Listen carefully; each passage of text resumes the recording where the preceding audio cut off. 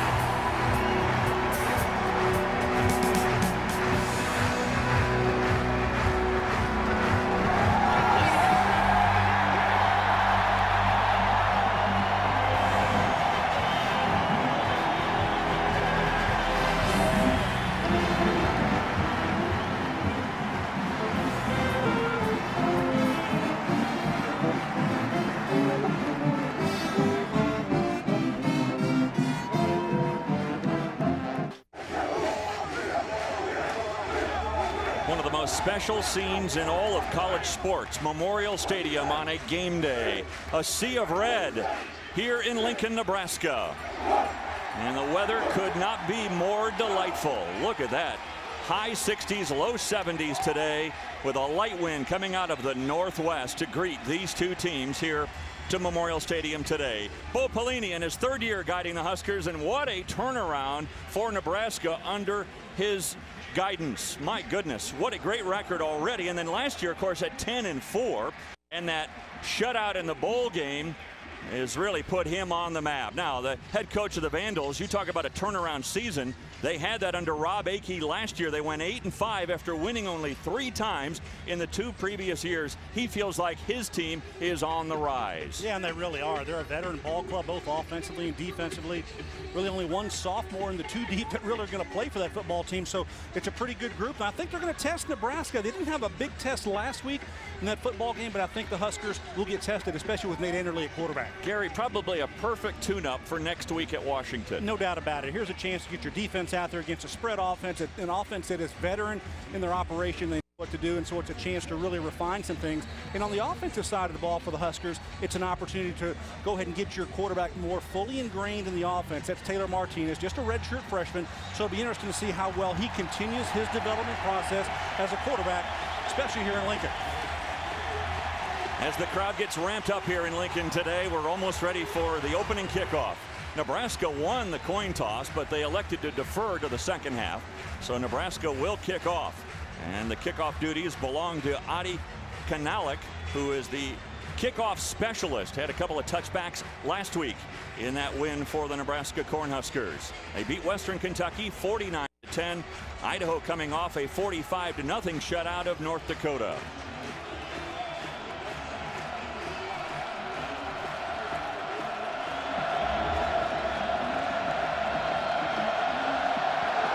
We are underway. This one sailing into the end zone. It'll be down there, and the Vandals will start at their own 20-yard line.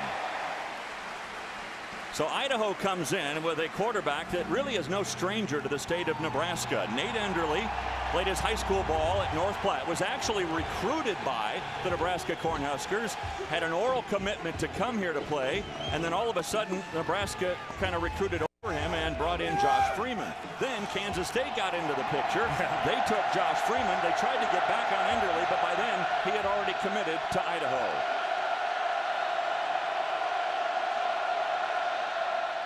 And the give is to McCarty. He goes over the right side and gains about 3. Let's take a look at the rest of the starters for the Vandals. And up front, a line that needs to do a better job than they did a week ago when they allowed 4 sacks against North Dakota. They'll be tested here today against that strong front line of the Huskers. Princeton McCarty is a go-to guy in the backfield, but Eric Greenwood is a tall receiver. In fact, all the receivers, Gary, are very tall. Yeah, the offensive the line for Idaho, really big size. I think they're going to match up well against the Nebraska defense. So speaking of the D, let's take a look at the front 4 defensively for the Nebraska Cornhuskers, of course, led by Jared Crick, who is the preseason Big 12 Defensive Player of the Year. The linebackers, this is where they're tested. With the losses of Compton and Fisher to injury, Levante David and Eric Martin are going to have to step up today. The secondary is tough. In fact, 8 players that play in the secondary got at least 1 start a year ago. They're led by Prince Amukamara, who is one of the best in the country at corner. On a 3rd and a long 5. Little pressure coming. The pass is completed to McCarty, but he is down on the field at the 28, short of the first down. Well, an opportunity here for Italy to get a first down here on that series. Really not anything out of the ordinary for this offense. They're trying to get it moving down the field. Good job by the Huskers of coming up and making the play on the football, and the pressure on the quarterback did not allow him to step into the throw to put out there for his receiver to run with it. So Carl Pelini's got to be happy about a 3 down and out there for his defense. What do you think the defense went through this last week in practice after last week's showing? You have got to stay focused, and you've got to ramp up your emotions and your energy level. And I think they need to be consistent throughout the ball game. They had some lapses, and that was a communication aspect that Brent Stover talked about in our open. Well, the Vandals didn't have enough men on the field, so they burn a timeout here. Early goings here from Memorial Stadium. Back to Lincoln in a moment.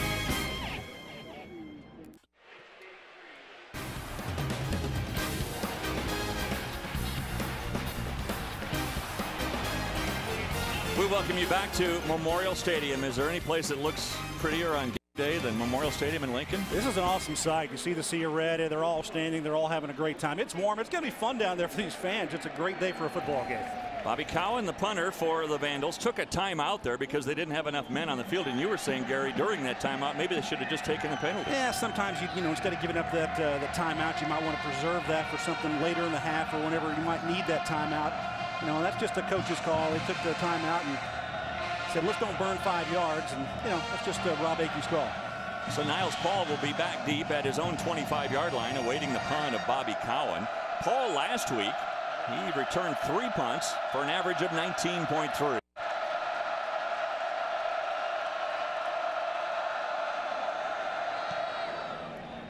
Wobbly punt that's angling toward the sideline. Paul will let it drop, and it will go out of bounds at the 33-yard line as he was staring up into that bright sunshine. Well, Taylor Martinez again with a strong debut, but it'll be interesting here today, Gary, now that Idaho has some film on this kid, what he does here this afternoon. Yeah, they're going to see how they'll line him up. You know, the offense really hasn't changed greatly with Sean Watson as a coordinator, but he's tried to simplify the package. That's one of the things Bo Pelini talked about doing. Is let's go ahead and bring this thing way down a notch and let's try to simplify things, get better execution across the board.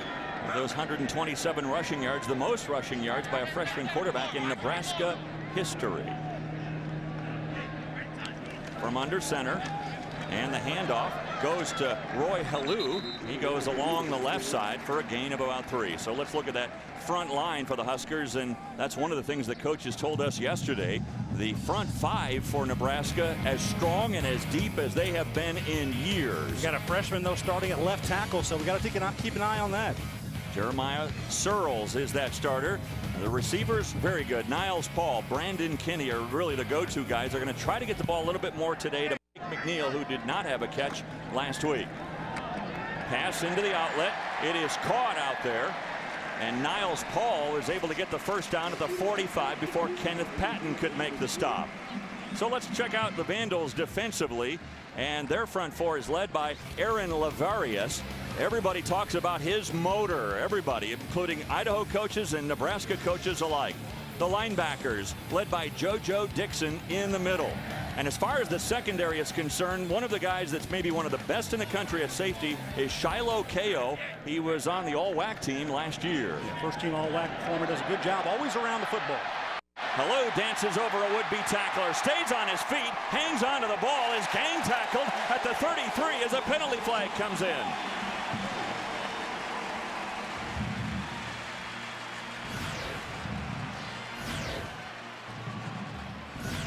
Our referee today is Dan Romeo. Personal foul, clipping, offense, number 74. 15-yard penalty, replay first down. Well, negates a big play there for the offense. You want explosive plays in the run game or the passing game, and Bo Pelini not happy about penalties. And good job here by Halou getting around the edge, and then you get the clip here coming in late. So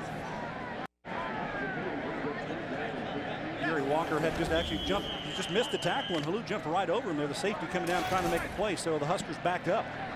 And they go back as it's a spot foul, 15-yard penalty from the spot of the infraction. It makes it 1st and 12. Martinez, oh boy, wide open across the middle of the field was Mike McNeil. He had no one behind him. I think it's really surprised Martinez. You know, after the fake, he looks up and down the field, and he's got a receiver wide open. Watch right down the hash mark, folks. You're going to see this. It's going to come to the middle of your screen, and there's going to be a receiver right there. He just underthrew that football. I think he was surprised at how wide open he was, and he knows he missed one there. You know, that's the growth process, Dave, that a quarterback has to go through. Get in there, get comfortable, make the throws. That will become automatic as Taylor Martinez progresses throughout the season. One of the tests now is, can he shake that off and come back with a strong play? 2nd and 13. Martinez to throw it again. Airs it toward the sideline, and that one too far for Niles Paul. So back-to-back throws that are off target for Taylor Martinez. Yeah, two things there. A little bit wide by Martinez. I don't think Niles Paul really came out of the break very well on that route. He came up and did a little stick route and tried to turn out. Watch his break at the top of the screen there. I don't think he came out. He slipped, and that's not really all on the quarterback. Just a little on Niles Paul. So it brings up a 3rd and 13. This defense for the Vandals was not very good at all last year, despite their overall record. They feel like they're much improved this year. Now here's a 3rd and long situation. Whoa, that's a pretty good run through right there. That's what you like as a linebacker, get a chance to run through there, but a little bit early. JoJo Dixon got a little anxious. He's a playmaker for him. Interception last week, and he's been around the football a lot. But JoJo got started just a little bit early. Dead ball, offside, defense, number 34. 5-yard penalty, still 3rd down. Well, here you go, folks. Take a look at it. Linebacker says, I'm going to blitz. All right. No, I'm not. I'm going to go back. My bad. Hey, but the poise on the offensive line, that's what you'd like to see as an offensive coordinator. Hey, don't let those guys influence you jump out of your stance. So it makes it 3rd and 8. You see Mike Caputo, the center, calling out the blocking schemes. Martinez airs it out again. This time it's on target, completed. Paul stays on his feet and goes down inside the 40 to the 38. The ball came loose, but it was down by contact. Well, here's a situation you have with Taylor Martinez. You know, he has backed up 3rd long. Then you have the penalty. You have a chance to go manageable 3rd and 8. Now is Paul going to be out there, just kind of do a little wheel route, just sits down in the zone. No coverage there in the secondary, so I think there might be a little bit of a bust by the Idaho secondary, not down closer and tighter on him to at least contest the throw for a 1st down. Sean Watson was telling us about Niles Paul yesterday. He said, I love this kid because he's got a linebacker mentality. He likes to get nasty and block and do those things that really makes a great receiver. Taylor Martinez on the keeper. Goes around the end, looking for the end zone. One man to beat, and he is downed at the 5-yard line by Shiloh Ko. I got one word for that, Dave. Speed. Now there is a flag out there on the field, going to be inside the 10-yard line, so don't know how this is going to affect the play. Maybe bring it back a little bit, but this is Taylor Martinez at his best. Over. Personal foul, unnecessary roughness. Now 81, 15-yard penalty, 1st down. That's on Ben Cotton. Bo Pelini doesn't like that call. Now, those are penalties that you just don't like. They give away field position, give away big plays, but back to Martinez, you know, it's just basically the zone read, and he sees the opportunity here to take it. Watch him take and go around the edge, and then his speed to the corner. He just beats the cornerback right around the edge. That's Kenneth Patton, had no chance to catch him. He has safety help coming over. It slows him down so he doesn't get in the end zone, but the penalty brings it back to the 19-yard line. 15-yard penalty there, backs it up to the 19, where it's 1st and 10 from the 19. Martinez with Rex Burkhead behind him. Oh, excuse me, that's Halou, and Halou bounces outside and will force himself down to the 16-yard line where he is out of bounds. Well, if you're Idaho defensively at the point of attack, you've got to do this. You've got to hold up inside. I think they do pretty well. So Halou uses his ability and reads that and bounces to the outside, and then you've got to make perimeter tackles on the outside. So pretty good job there by the defense, only allowing a couple of yards. But Halou, now you've seen his elusiveness. I think he's very, very healthy this year, Dave, and he's able to make some of those moves. Only 5 carries last week. He was good, but he didn't get a lot of touches.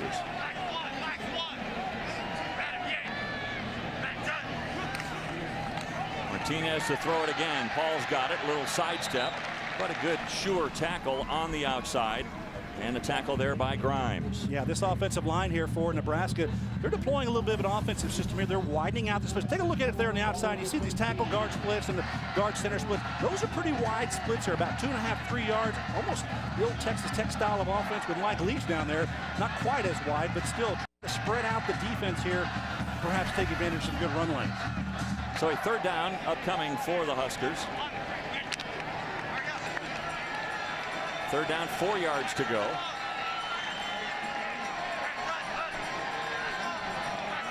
Martinez trying to draw the Vandals offside. Pressure. Pass is caught on the outside by Cotton, and he is down close to the 1st down. Looks like they're going to give him forward progress that'll be just enough. Isaac Butts made the stop, but where Cotton was tackled was at the 9-yard line. Yeah, good read by Martinez. The defense brings 6 that time, brings pressure, so he knows he doesn't have enough to pick it up. He has to get the ball back quickly, and he does. Out to Cotton, the tight end, who gets a little release right there on the outside, and they do get the 1st down, so a good throw and catch there inside in the red area. 1st and goal then at the 8-yard line. Huskers on their opening drive. Martinez keeps it again, trying to get the corner. Wow, great play by Aaron Grimes. Wow, that's what you want to do as a cornerback, you know. But I tell you, the athleticism of Martinez, he almost jumped over Grimes on this as he takes the zone read, reads it down here, not going to give it inside, takes it around. Look at the pressure here by the defense. He comes in, tries to hurdle him, but doesn't do it. Grimes, it's a nice heady play from the outside, making a play here in the red area. He reads run and comes up, beats the block inside, and does a nice tackle in the backfield. That was a great read by Grimes. Paul was trying to get there to block him, and he ran right through that block and made a good tackle on Taylor Martinez. A loss of about 3 on the play. There's a man down on the field for the Vandals. Try to get a number for you. It looks like there is a player down on the field. It is Gary Walker, number 3. As he's helped off the field, looks like he's getting stronger with each step. He's got his bell rung down there. So it's been an opening drive, Gary, that's kind of stopped and started a few times. A couple of times stopped and started, but I think the Huskers have really continued to pick it up. So now you're outside the 10-yard line here, and you were inside that about the 7-yard line, kind of back and forth. The pitch to the outside. Halou spinning inside the 10 down to the 7-yard line where he's stopped by Homer Mounga.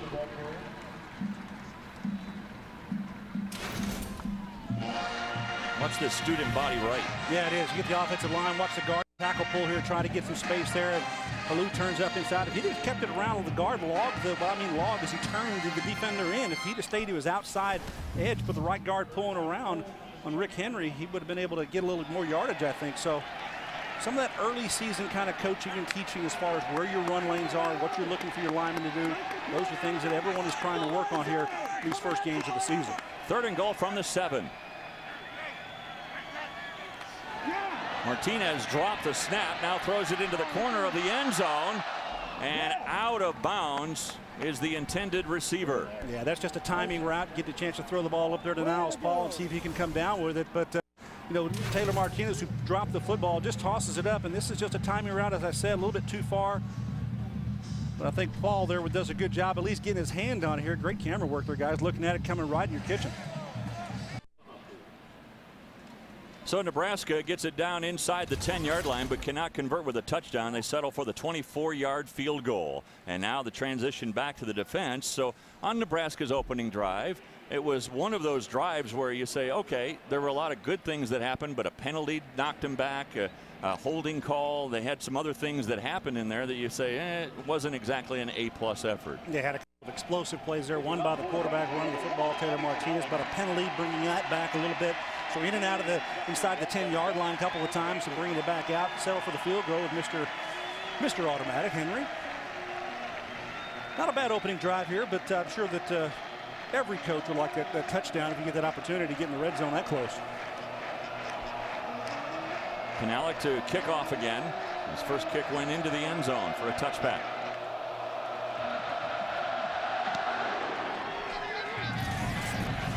This one will go into the end zone again and again, down by Justin Veltong, and they'll start at the 20-yard line. For the Vandals offensively, they went 3 and out on their first possession, and as they huddle with their offensive coordinator Steve Axman, we'll see if Enderle can kind of get loose a little bit. All 3 plays for the Vandals went to Princeton McCarty. I talked about this Idaho bunch being a real veteran bunch. All juniors and seniors on their 2 deep on their offensive roster. So that shows you that they've got a lot of experience, a lot of guys with game experience. So they've been able to grow around this quarterback, Nathan Enderle. And they take another timeout. So the Vandals have already used 2 of their 3 allotted timeouts here in the first half.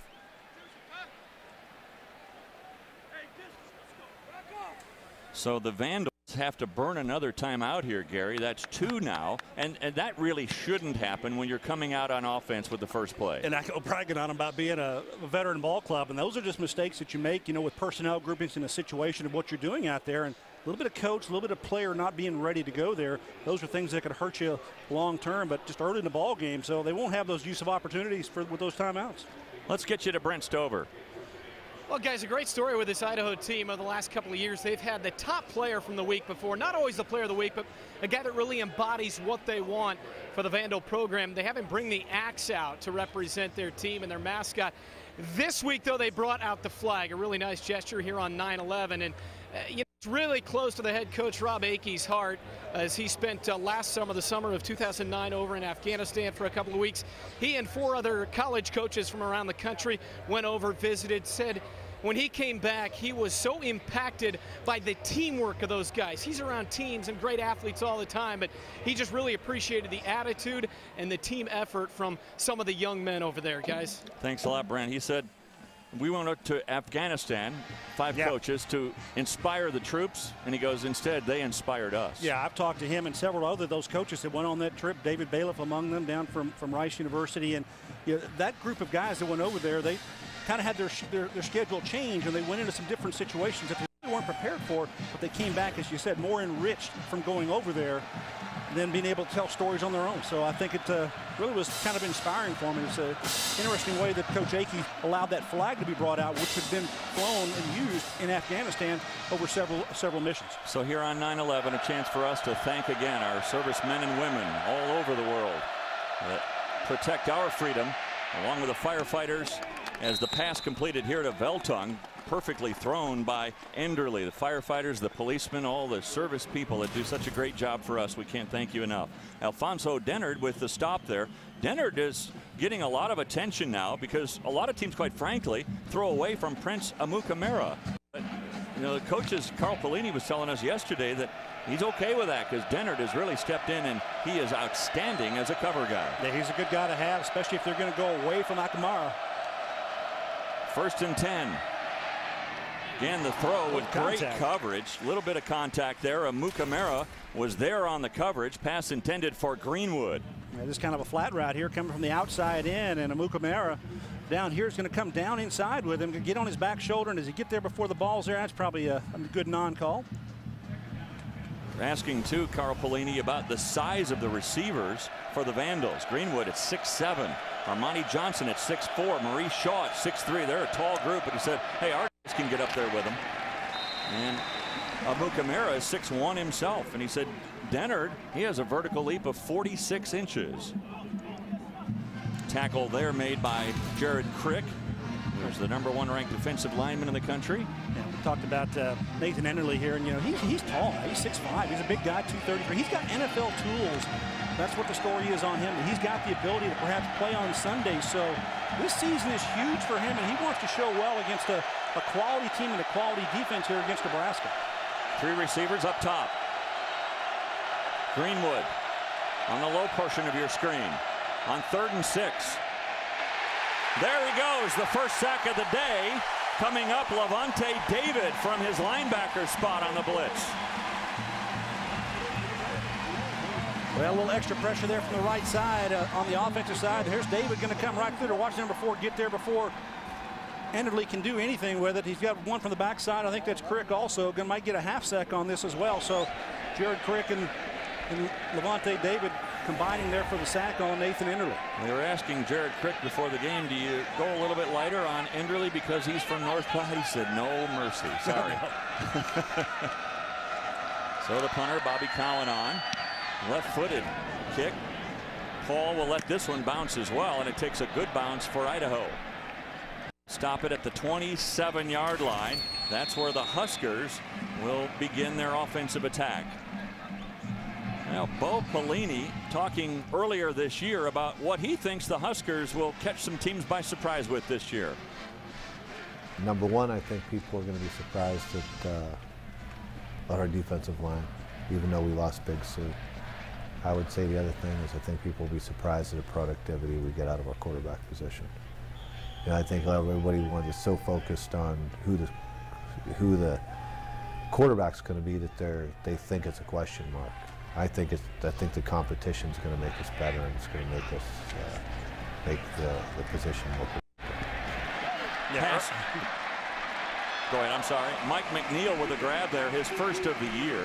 The early results, though, on Coach Pelini's talk there is basically that the quarterback position is going to get production. You certainly had that last week with Taylor Martinez, and as he continues that today with a pretty good performance here so far.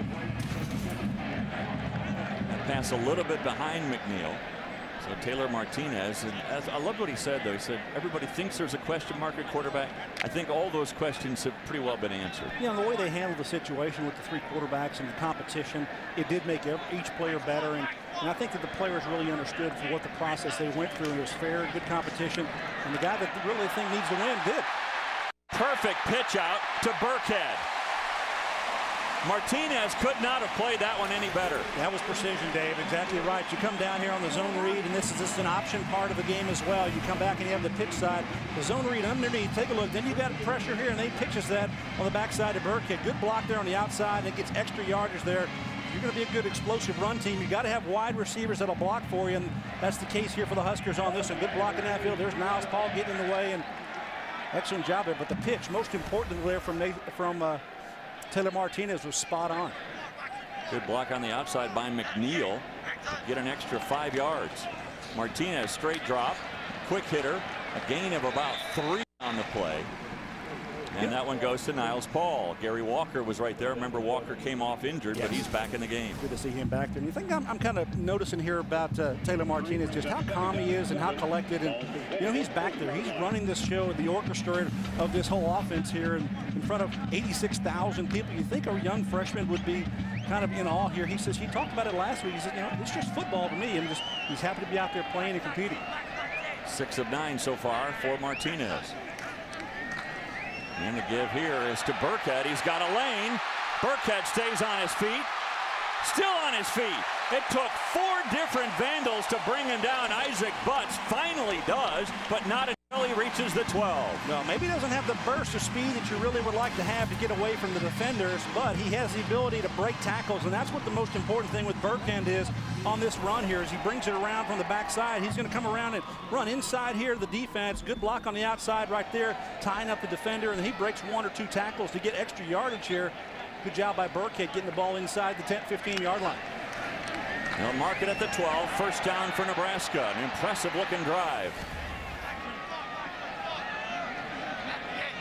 Burkhead in on this series. Martinez back to throw. Throws it to Burkhead.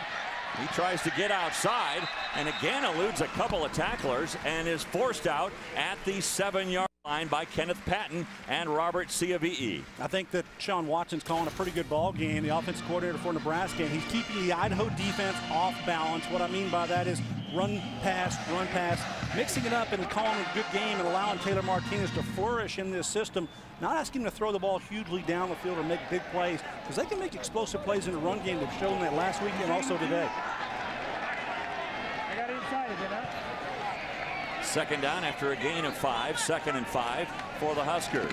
Burkhead again, he's carried the load on this drive. This time, though, stopped right at the line by Monga. Yeah, good job by Monga coming back there in the backfield. He's the Sam linebacker for the defense, and Monga gets back there and makes a negative play. So chasing this down, you go overload here. Watch from the backside. It's you see the linebacker come through that gap there.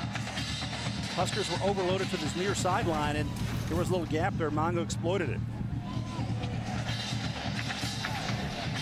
He made 5 tackles a week ago, Monga, and a nice play there. So no gain, and it's 3rd and 5. Yeah, last time down here, Nebraska had to settle for a field goal. I'm sure they have their focus right now. Let's get the ball in the end zone. They can get a first down at the 2. Martinez, pressure coming. He did not see the pressure. The ball is on the ground, fumbled by Martinez. He never saw the pressure coming. Ciavi'i with a big tackle, and the Vandals recover the ball. Huge play here by the Vandals defense. Backside pressure.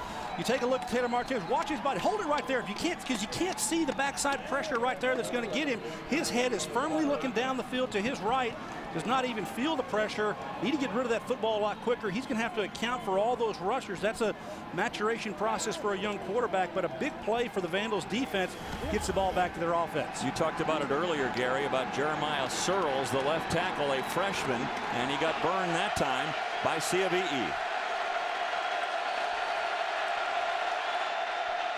So the Vandals come back on offense. Last week, the Husker fans were concerned about their defense, and right now, after a stall drive on their first drive and then a fumble here, a little concerned about the offense. In and out of the hands for DeJon Gomes. Boy, he almost had a pick and should have had a pick. Yeah, he should have had a pick there, but look, protection here for Nate Enderle to throw the football. Not anybody in his face. He's able to step in and throw this football. There's plenty of time, but you're going to see that right in the middle of the field here. Gomes should have this pick. Wow. Right there should pull it down, but doesn't. Gomes, a former running back, moved to defense when he went to junior college. Now the defensive line looking back to the linebackers for calls once again. Quick drop, pass on the outlet is incomplete. Pass intended for the tight end Daniel Hardy, and he dropped it, so it's 3rd and 10. Well, they're just making mistakes here offensively, not able to convert and get these catches. These are plays that you need to have, and Enderle's doing his job, taking what the defense is going to allow, but you got to make those grabs. Carl Pelini just trying to dial in the right defense. You know, they're playing the 4-2-5 defense back here, which is kind of what they call their peso defense, and putting some speed on the field. You know, we talked about earlier, they're missing a couple of linebackers with injuries in fall camp, so they're having to go shorthanded. But I think this is how they're really going to settle in to play a majority of the season anyway, with a lot of the spread offenses they'll see this season. 0 for 2, the Vandals on 3rd down. Wobbly pass into coverage, and a tremendous catch by Hardy. Wow. Well, this is a throw by Nate Enderle that is off the charts, folks. This is where he's going to be able to give his receiver a chance to come down with the football, and he's going to be the only one to come down. This is a big tight end, Daniel, 245 pounds. He comes down. It's a one-handed grab. Pull the left. 3 defenders all around him. This is a big-time catch, folks.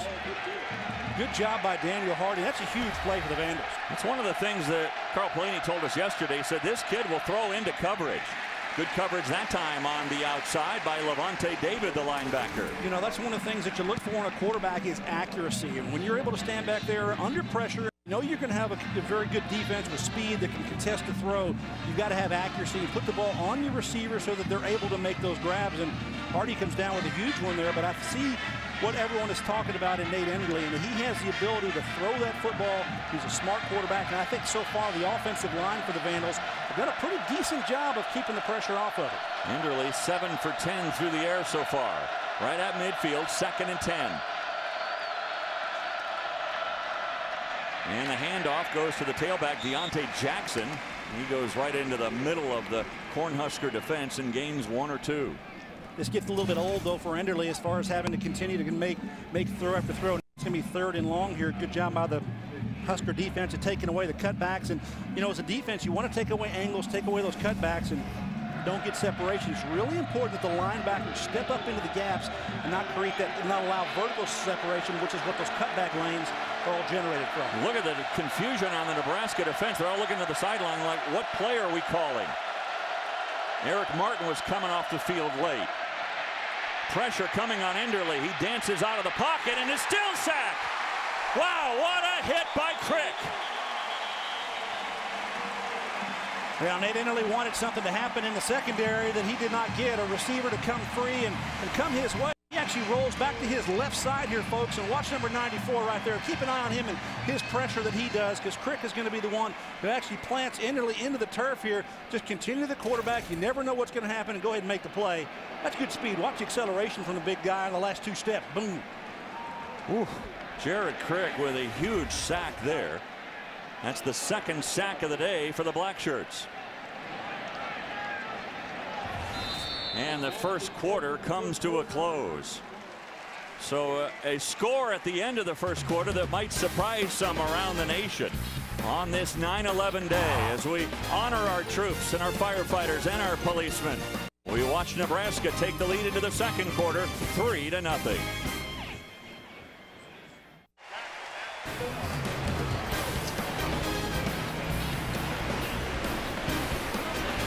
Back at Memorial Stadium in Lincoln. Gorgeous day for football. We start the second quarter, and the Huskers lead the Vandals 3-0. Brent Stover alongside Carlos Polk, the former linebacker at Nebraska, late 90s, 8 years in the NFL. You just retired. What, last year was 08, correct? Yes, sir. Yes, sir. Body took enough big pounding. How much do you miss the game, especially on a day like today? Oh, now today, this makes me miss it. This atmosphere, you know, this sea of red, I miss this. Tell us about your coaching gig now with the Chargers. Yeah, I'm helping out with the Chargers right now, working with the special teams and the linebackers. Starting to get my coaching career started.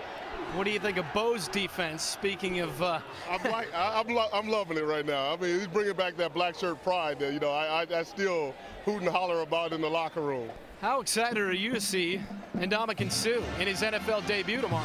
Oh, I'm really looking forward to that. I mean, I'm sure he's gonna, you know, go nuts like he always does. So, you know, I can't wait to see that. After this game here today, you head to Kansas City, Arrowhead Monday night, Chargers Chiefs. What do you think of the Bolts this year coming back? Oh, we're trying to get a ring now. We keep falling up a little short, and this year hopefully is our year.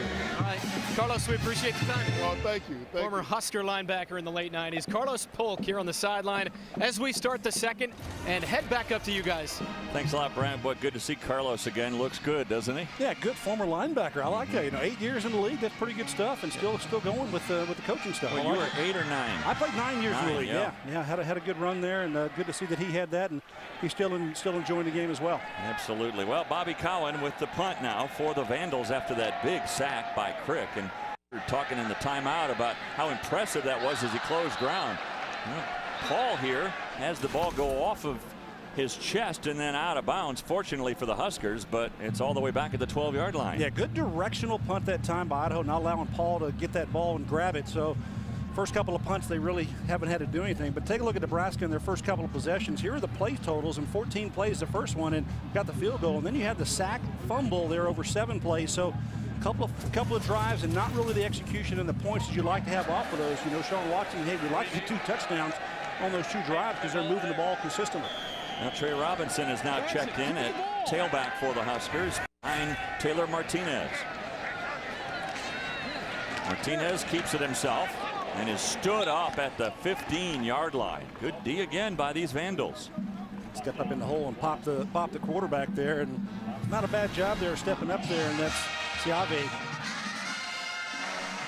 Watch number 1 there, bingo, right there in the top. And just got to fill up those holes, get in those lanes. You know, as a quarterback read here, this is what this offense is kind of predicated around with Taylor Martinez. Allowed him to read, and there's Sean Watson, the offensive coordinator, dialing things in here, trying to get some plays that he's going to be comfortable with, that he can grow within. They're going to use multiple personnel, multiple situations and groupings to kind of change up the looks that the defense is going to see.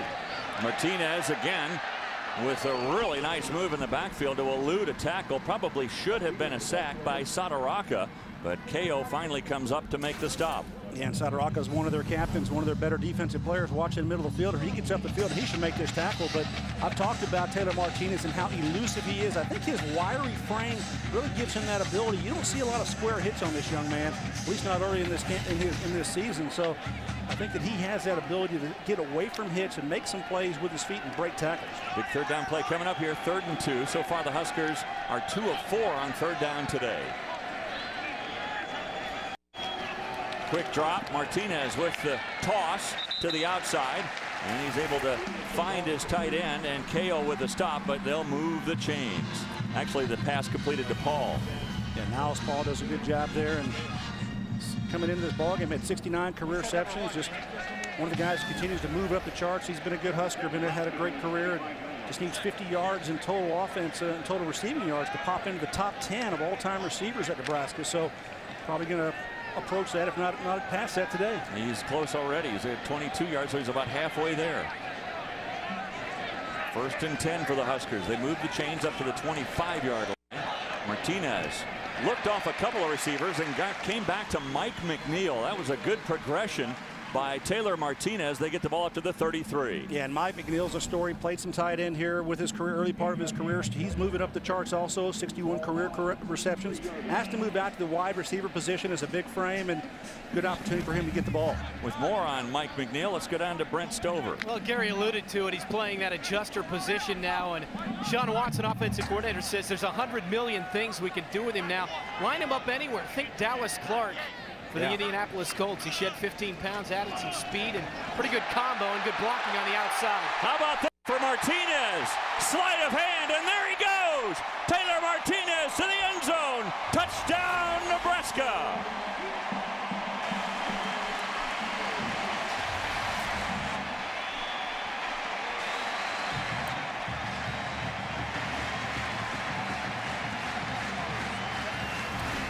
Well, folks, you're going to see a little misdirection here, and that's Taylor Martinez and El Matador. You see him, now you don't. I tell you, put it in the ball, right to his fullback, pull it out. It's kind of like a bull going through. You get him out of the way, and you run around him. That's El Matador. Taylor Martinez, I tell you, great job out there being deceptive with the football. Ole! Ole, that's right. You got an ole for El Matador. So now Henry for the point after. Only missed one in his entire career. He's 8 for 8 this year so far. And just like that, the quick strike offense of Taylor Martinez. They had 3 receivers stacked to the right, a little decoy, and Martinez goes 67 yards for the touchdown. Nebraska now leads 10-0.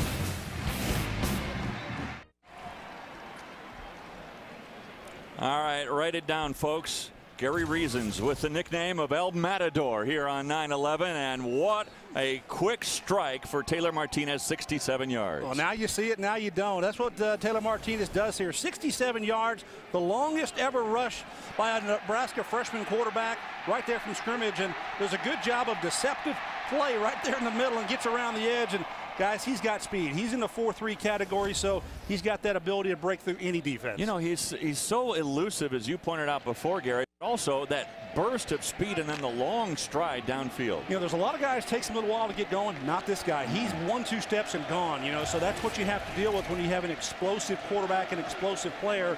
Defenses really have to find a way to stay in front of him, because if you don't, he's got enough ability to break tackles and also continue that run down the field. Kanalik with the kickoff here. By the way, a little footnote is Kanalik sends it toward the end zone, and taking it at the 1 is Bailey. Tripped up, excuse me. That's not Bailey, that's McCarty, and he is shy of the 15-yard line. A little footnote for Alex Henry, though. That point after gives him 300 points in his career. Look at this tackle. That's a good job getting down the field. You get down there with speed, get behind the wedge there, the wall, and make a play there inside the 15-yard line. So that's good coverage, teams. Matthew May with a great stop on special teams, backs the Vandals up at their own 13-yard line. Yeah, you got to really talk about the Nebraska defense. They've done a nice job here of slowing this offense down from Idaho, and I think that Nate Enderle's got to find a way to distribute the ball around. They threw to 11 different receivers last week. Have not seen a lot of that today. The give is to McCarty. He finds a little bit of a hole. It's closed quickly by Tenarce at the 20-yard line. You know, I talked about stepping up in the hole for a linebacker. This is an opportunity for a linebacker to step up into the hole, and he doesn't do so, and that's what allows the cutback. Watch this cutback right there by the tailback. If a linebacker was there would not be that hole, so there's a hit on the secondary from Tenarce. Gomes was the first one there, and then Tenarce finished him off. But a gain of 7, 2nd and 3.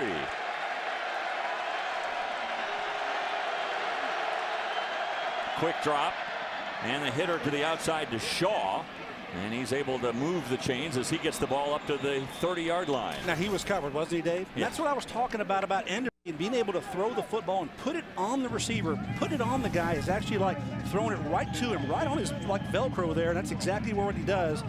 Pretty good job there by Prince in coverage in the secondary, but just a great throw by Enderly, only where his receiver can catch it. They love his composure, and you look at Enderly's numbers on the day.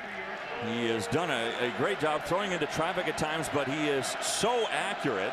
His coach Akey, told us earlier, he said, I was a little concerned about him coming back home and playing at Memorial Stadium, being from North Platte and all. So I had a quick conversation with him about that, and he said, Coach, please. He's a senior. He's a guy that knows how to look. He knows that everyone who's on the team, not only just in the huddle, but on the team, look to him for leadership. And Coach Akey and he have grown together in this system. They've come in together. They've gone through the bad times. That's freshman, sophomore year for Nate Enderly, but the junior season was a breakout year. They're looking to have a superlative year this year. They're in the WAC conference, so they got their work cut out for them. A little bit of a hole there as Jackson slips through and gets to midfield. That's a first down for the Vandals.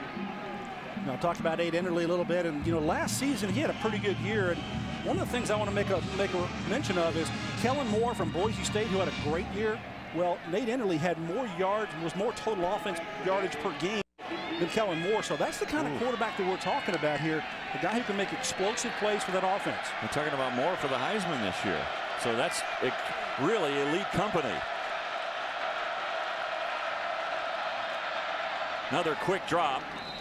The coverage by Gomes, but again, the pass right on target to Elmo. Well, you take a look at what these guys have done and talk about Kellen Moore and Nate Enderly. Here's the numbers between them. You see the numbers there, total yardage there in the quarterback range. Pretty good stuff there. Kellen Moore obviously had the great season last, his career there at Boise State, but that's exactly 62% is pretty good. 64% is even better, which is what Kellen Moore is clicking at now for State. For Enderly, that quarterback rating of 157.28, movement on the left side of the line here as Matt Cleveland moved early. But that quarterback rating offense number 70 was penalty. 5th best in the country last year. You know, and he's a smart quarterback, and what I mean by that is he's going to keep you in good situations. You know, the couple of sacks he's had today, he's just ate the football. You know, he didn't have a chance to really get rid of the ball. So instead of making a poor throw it up in the air, doesn't give those defensive in the secondary a chance to come down with cheap interceptions. To give here to McCarty, trying to bust outside in a foot race now. Tenarce was chasing him down. Dennard was there, and a flag comes in.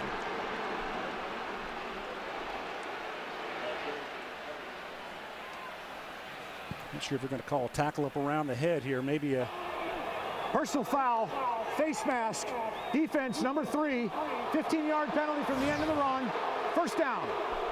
That penalty against Ricky Tenarce. Now making the tackle around the edge there. You take a look at it, and Tenarce, the safety coming down, he's going to get his right hand up on the face mask. That's definitely a good call, folks. And, absolutely. Fans are not happy about it, but that's definitely a good call there from the official. And 3 penalties against the Huskers today for 45 yards in penalties. We have the ability to slow it down. It's really fast out there as that happens. Enderly backpedaling as he throws. Passes in and out of the hands of Davis. Preston Davis, by the way, what a story for him. He tore his ACL in spring practice. He vowed to the team he would be back, and here he is back playing. Yeah, just 5 months. I mean, I tell you, it's an impressive number there to come back after ACL surgery and be back and ready to go, and that's good to see him out there, and he can make some plays. They play him in the slot position, which is the inside receiver, so Preston Davis getting back in action. 2nd down and 10 at the 32. Penalty flag comes in. They'll stop the play. The right tackle jump there. Prior to the snap, false start. Offense, number 67. 5-yard penalty, still 2nd down. It's Tyrone Novikov. So that's the second illegal procedure call on this drive for the Vandals. You know, it's kind of in the norm in the NFL to call the numbers out. A little bit new to start hearing it in the college game of the players being named here. It's usually offense, false start. You don't normally always get the numbers called out, but we're getting some little extra today. So it's 2nd and 15. Enderle with the throw to the outside. It's batted up in the air. Off by P.J. Smith.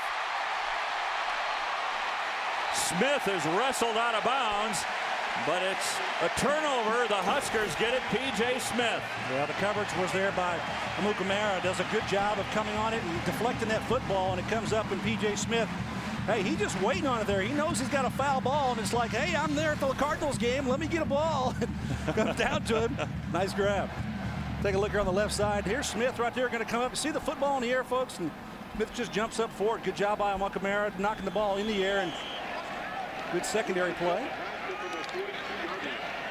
Well, you look at these black shirts today, an interception there. They've had a couple of sacks today, and so certainly the message that Bo Pelini was trying to deliver to his defense was well heard.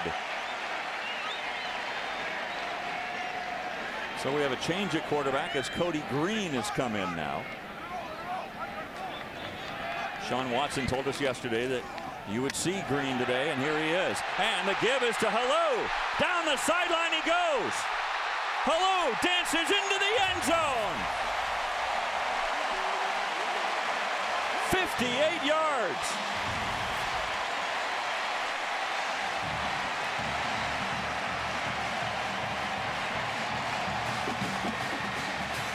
Well, if Husker fans had any question about Roy Halou and his health and his speed, don't worry about it, folks.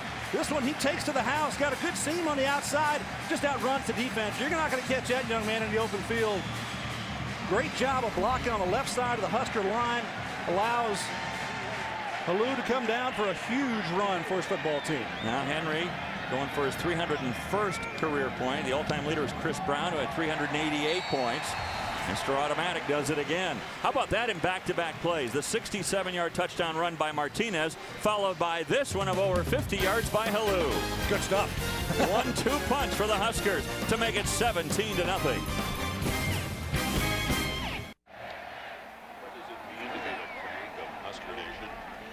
Another touchdown, 17-0 in favor of Idaho. A quick drive, wouldn't you say? One play, 58 yards. It took him 8 seconds to reach the end zone. How did he do it, Gary? Well, that's a pretty good job. Underneath 60 yards there. Good job because you got the blocking here. The offense does a good job. If you'll hold it right about right there, you're going to see a block here and a block here. Hardrick comes out and gets his block. Receiver comes down, and then Halou right through that gap. That's a hat on a hat, folks. That's what you call coaching, and that's what you want to do. Get your offensive players getting for all the accounted players on defense, and then allow your speedster to outrun that pursuit. Well, tremendous stuff, too. And then that stiff arm on Manga by Halou allowed him to get all the way into the end zone. I mean, he really tight-roped all the way down the sideline. Yeah, he really has. And this offense really has shown you that they've got the ability to make explosive plays in the run game. Kind of looks like old times here for Nebraska. 222 yards rushing so far today by Nebraska. Last week they had 289, the most rushing yards they had had since 2008. The kickoff here by Kanalik goes through the end zone for a touchback, his third touchback of the day. Well, they got a great 1-2 punch kickoff with him, and then you've got Henry, Mr. Automatic, on the field goal department. They got the kicking game covered. It's good stuff, Kanalik. So 3 out of 4 for Kanalik, and the other one was even better because they kicked it to the goal line and they stopped him at the 13. Yeah, that's a great play by the coverage team. So I think Coach Pelini is going to give the kickoff team right now A+ so far in this ball game. Well, let's see what Enderle can do now. They put some pressure on him through the interception on his last pass, and now in a 17-0 hole, the Vandals. Starting at their own 20-yard line. Hardy and Elmo come over to the top side of your screen. Now Elmo back in motion again.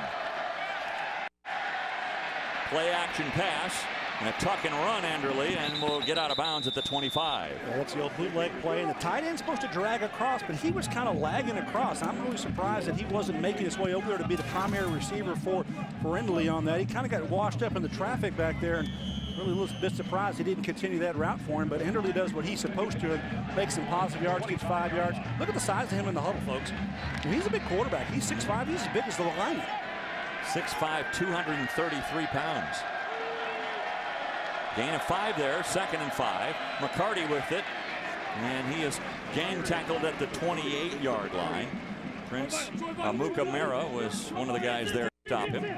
So 3rd and short here, probably going to bring in a little different personnel group, maybe go a jumbo package, I think, for Idaho offensively. And maybe they're going to go a little scat package here. They got, looks like to bring more receivers in 3rd and short. Prince, by the way, a sister, her name? Yeah, Princess. Yeah, that's interesting. We heard that yesterday. That's pretty cool.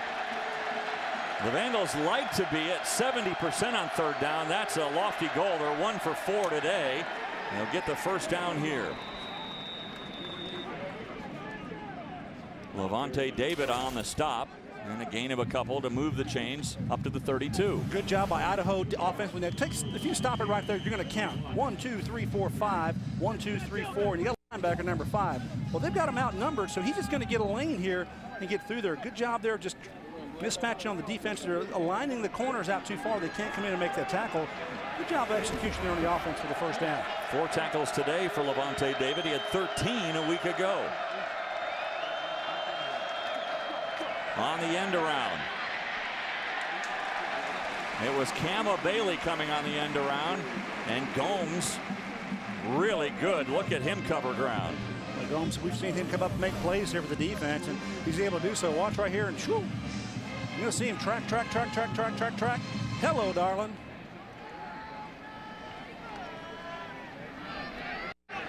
That was one of the things that Carl Pelini was looking for from his defense today. He said, I just want us to be aggressive. I want us to be strong to the ball. That was a good play there by Gomes. A gain of 4, 2nd and 6. Enderle, a little bit of time. The pocket's starting to collapse, and another pickoff. And all the way to the house goes Gomes. Talk about closing to the ball. Wow. Well, I think he was listening to us a little bit there about being around the football, and he certainly was that time. Hey, if you're going to get a ball in your mitts, go ahead and make that catch, and that's what he does. Pulls it down. It's a big score for the defense, and that's a huge play for Carl Pelini. He's going to say, hey, this is great defense here. Good job. Watch Gomes on the left side. He's just going to be right there inside the tight end, just trying to fit it in there, and that's one of the plays that I think that Nathan Enderle says, I'm trying to stick the ball in there. The last 2 throws that were intercepted, throwing it on the body of the receivers. Well, it's got good tight coverage here by the Nebraska defensively, and Gomes comes away with a nice interception. So how about the last 3 touchdowns? A 67-yard touchdown run by Martinez. The point after here good by Henry. A 58-yard touchdown run by Halou, and then a 40-yard interception and return for a touchdown by Gomes. Huge plays defensively, offensively. That's what you like to have, and it's just a great showing here by the Huskers defensively. The pressure kind of got to Enderle there, and Gomes does a good job of jumping underneath the route, picking this ball off, and he did not set his feet, step into that throw rather. 2 interceptions today by the Black Shirts, plus a couple of quarterback sacks, putting a lot more pressure on Nate Enderle and Idaho. So we've already talked about Taylor Martinez and his impact as a redshirt freshman. Let's go back and compare them. Well, it's a tough comparison, I know, anybody that compares to Eric Crouch. Well, Eric Crouch, one of the best quarterbacks and running quarterbacks here Nebraska has ever had, shows his ability to run that zone read and run it well and run away from the defense, most importantly. Huge plays over his career. And you know what, folks? You've got another one here in Lincoln right now, and Taylor Martinez can do similar things with his feet. Number 7 down to number 3, but number 3 has got a little bit more juice, I think, than Eric Crouch had as far as able to put that gas pedal down to run. And Martinez, huge runs today, and just a great outing once again for the Huskers. What did you just say? I mean, seriously, that's a huge comment to say a little bit more gas. Yeah, he does have a little more gas. He's faster than Eric Crouch. Wow. That's saying a mouthful there. Martinez right now getting a breather. It looks like they're going to stay with Cody Green for a while. And with a little more on Taylor Martinez, let's go down to Brent Stover.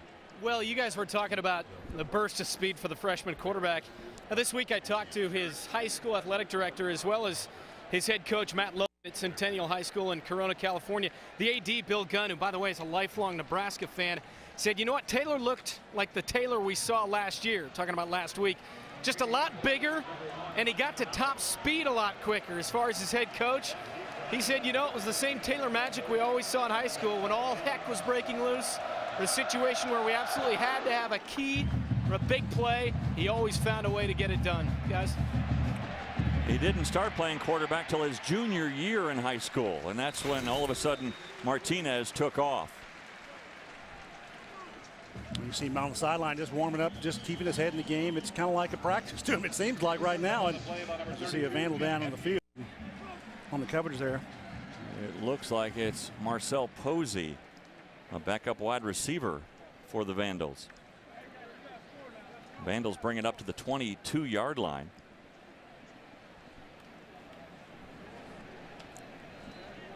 So you look at the way Nebraska has played here so far today, Gary, and you know, it's been so impressive. You talk about quick strikes, and it's really impressive how good they're doing on these quick strikes. And you know, it seems to be now, after a little bit of a sputter start for the Huskers, now they're really cooking on all cylinders. No doubt about it. The offense is making huge plays in the run game. Taylor Martinez and company, Roy Halou doing. But I think the defensive play really is inspiring this whole team. You get a couple of interceptions there, big plays there. Makamura knocking the ball up in the air and getting an interception in the second, and then Gomes taking one to the house. So I think teams really feed off defensive performance, and that's what the Black Shirts have done here for year after year, getting that kind of pride back in this football team. When you're able to make those huge plays, it kind of just inspires everyone. Last week, Bo Pelini said absolute embarrassment, the defense. I think this week you give them 2 thumbs up. There's no doubt about it. Both sides of the ball, offensively, defensively. We even talk about the kicking game, really just on all cylinders, hitting right there. So I think that they came out in this ball game trying to improve from week 1, and they really have. So they've got to continue to grow there.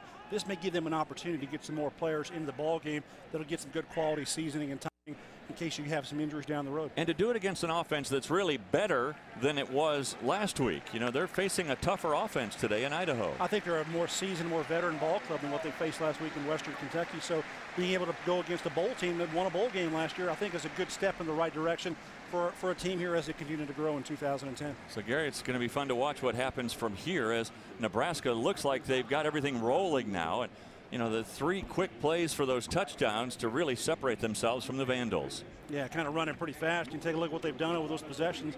You know, pretty quick drives. You see the field goal and the fumble there that they had the sack fumble on the second drive. But over that, you take a look at those numbers. Pretty good stuff there with the offense. They're clicking away. Well, you look at the offense, it was kind of sputtering along just a little bit until this play by Martinez, 67 yards. Yeah, El Matador there does a good job of hiding the ball inside and taking it around the edge. And huge speed there and a big play there for his offense. And guess what? He's going to get his buddy in the action here, and Halou just outruns him with the good blocking on the outside I talked about. And he's got the speed, folks. He's back. He's healthy. Halou, I think he can have another great year. And then the defense chips in as well with an interception and a return by Gomes for a touchdown. And Bo Pelini's crew has this one under control at 24-0. With 222 rushing yards, that's really amazing. I mean, what they're able to do on the ground. Now, don't forget, coming up next for your pay-per-view pleasure, it'll be South Dakota State on Saturday, September 25th. The time still to be announced, but that's another home game for Nebraska after next week's game at Washington. So the Vandals, after that injury timeout, come back on the field with their best field position after a kickoff at the 22. That's pretty good stuff. You get out there a couple of yards past the 20. Enderle given time and a good pass across the middle as he's able to find his receiver. Eric Hagg with the stop there, and Kama Bailey came across the middle with a catch. Got some defensive players in there, change up some defensive linemen in there. Baker Steinkuhler out, and so is Jared Crick. So you're going to get some depth and get some opportunity to work some younger guys in there. Josh Williams in there, just a sophomore, getting some experience.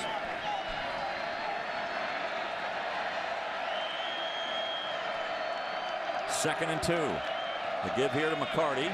He's got a haul and a first down to the 34. Thaddeus Randall with the stop. Talked about the Idaho offense and being experienced, juniors, seniors, those guys across the board. Good size too. You know, they're not small guys whatsoever. So they've got a good opportunity to push some people around, and this is good opportunity, I think, for the young defense here, the defensive linemen that are now in the game for Nebraska, to go against somebody different than who you play against in practice all the time and get a good chance to work in live action. 5 minutes left. here in the first half. Enderle with an empty backfield, bobbles the ball, picks it up, is in trouble now, gets rid of it, and it'll fall incomplete. Well, he was leveled after the throw, too, by Randall. There's a couple of balls now that he's dropped, got on the ground here that he's had to pick up. So Enderle just, it's his fault. He's just not catching the football, and you got some pressure here. And the defense, it always seems that they kind of smell what's happening, and they make those opportunities to get back there and make a hit on him and disrupt the throw. Randall, a redshirt freshman out of Galena Park, Texas. 2nd and 10. McCarty trying to get the edge. He won't get it. Tenarce came up from his safety spot and made the hit right at the line. Good job by Tenarce of just being able to pace the ball inside there, and he's just going to step up and come up and then make the play on the outside. That's in that alley that you have to be there as a safety and come up and just clean up whatever's there. That's exactly what you like to do. Good pace inside out, not in a big hurry to do anything, and watch him just kind of track down the running back. And well played. So no gain. It's 3rd and 10.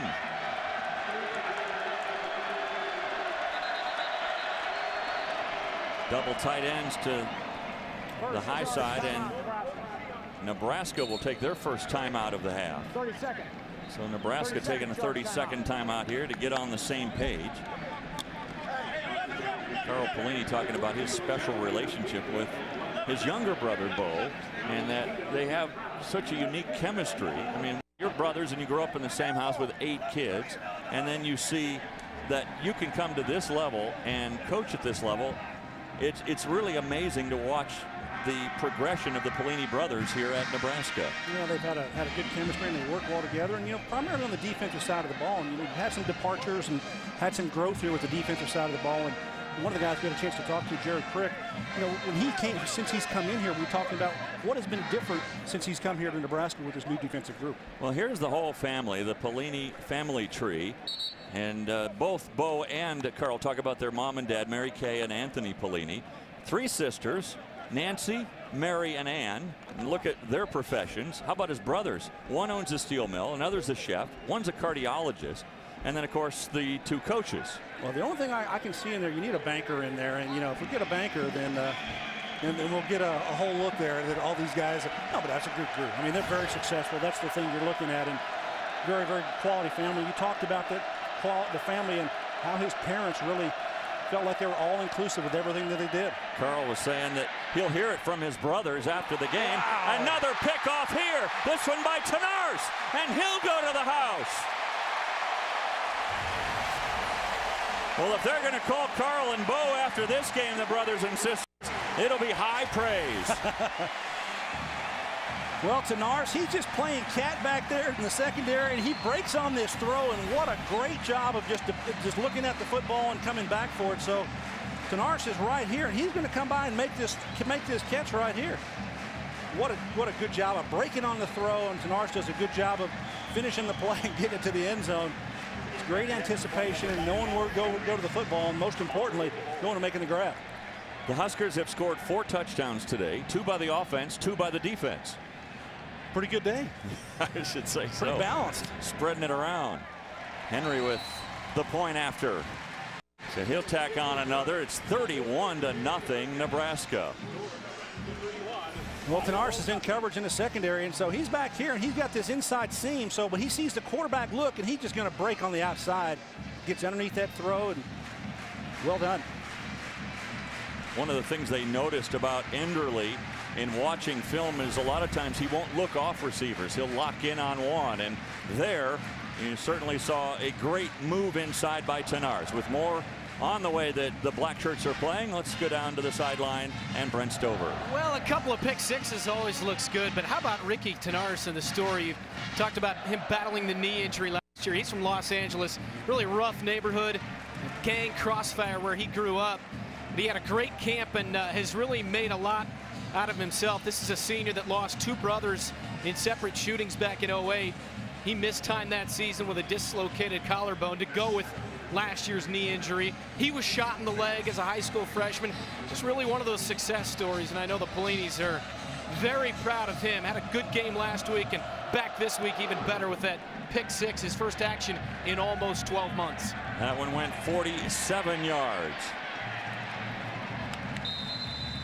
Well, the 23 is where this time the Vandals will start their offense.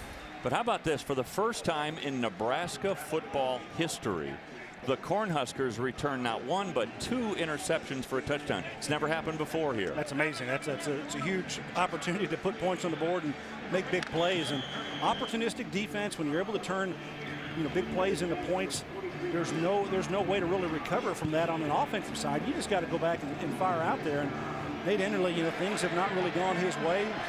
It's really because I think the secondary play here for Nebraska has really been exemplary today. McCarty trying to just slow things down a little bit. I think that play call was just all right, let's regroup here, guys. I mean, we've had a couple of picks here.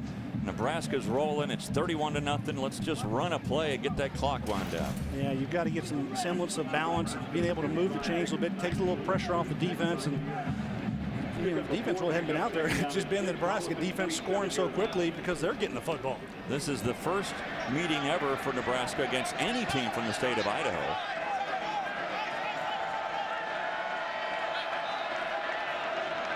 After a gain of 4, 2nd and 6. And the give here is to Jackson. He's got room on the outside. Finally, Levante David wraps him up near midfield. But a good run there by Deontay Jackson.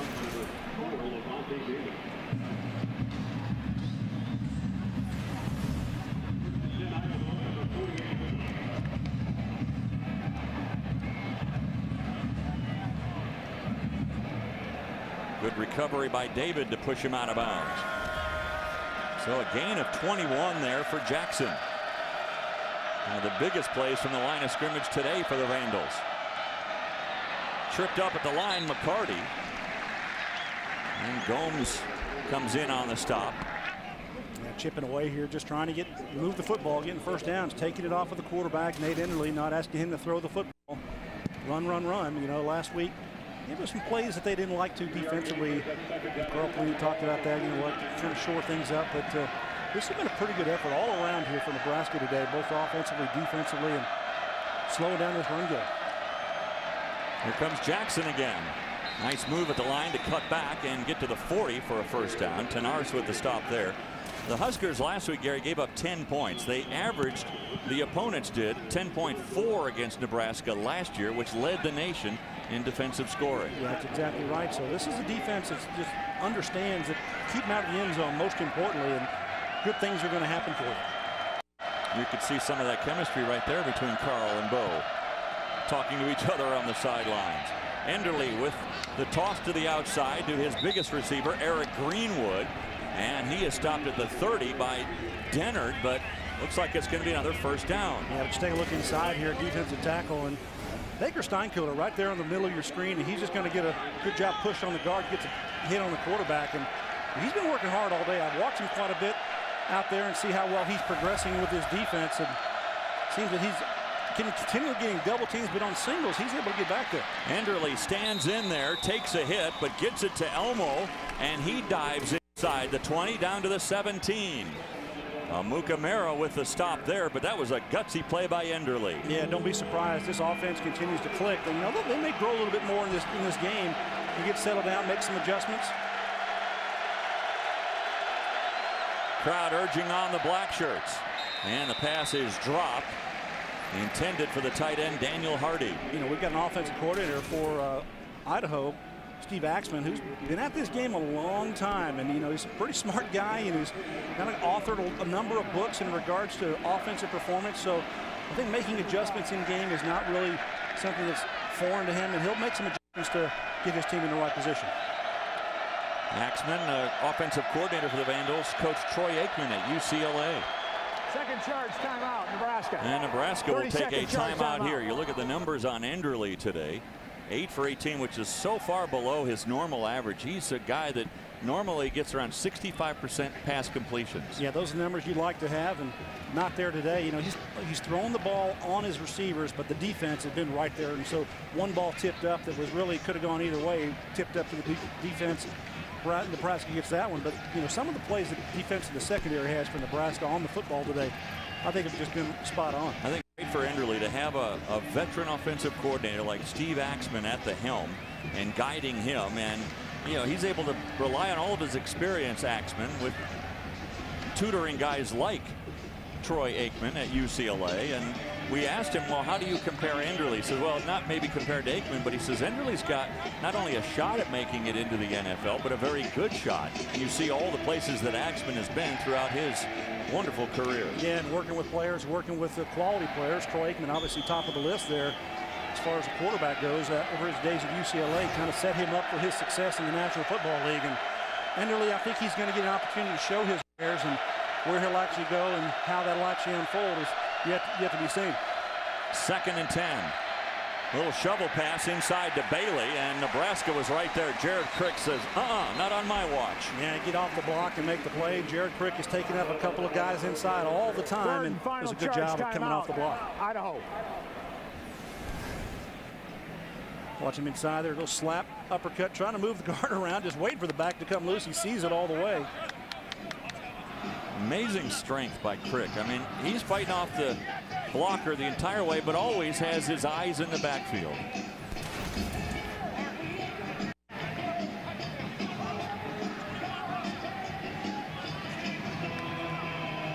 Talking about guys that are ranked to play on Sundays, Crick is the #1 ranked defensive lineman in the country.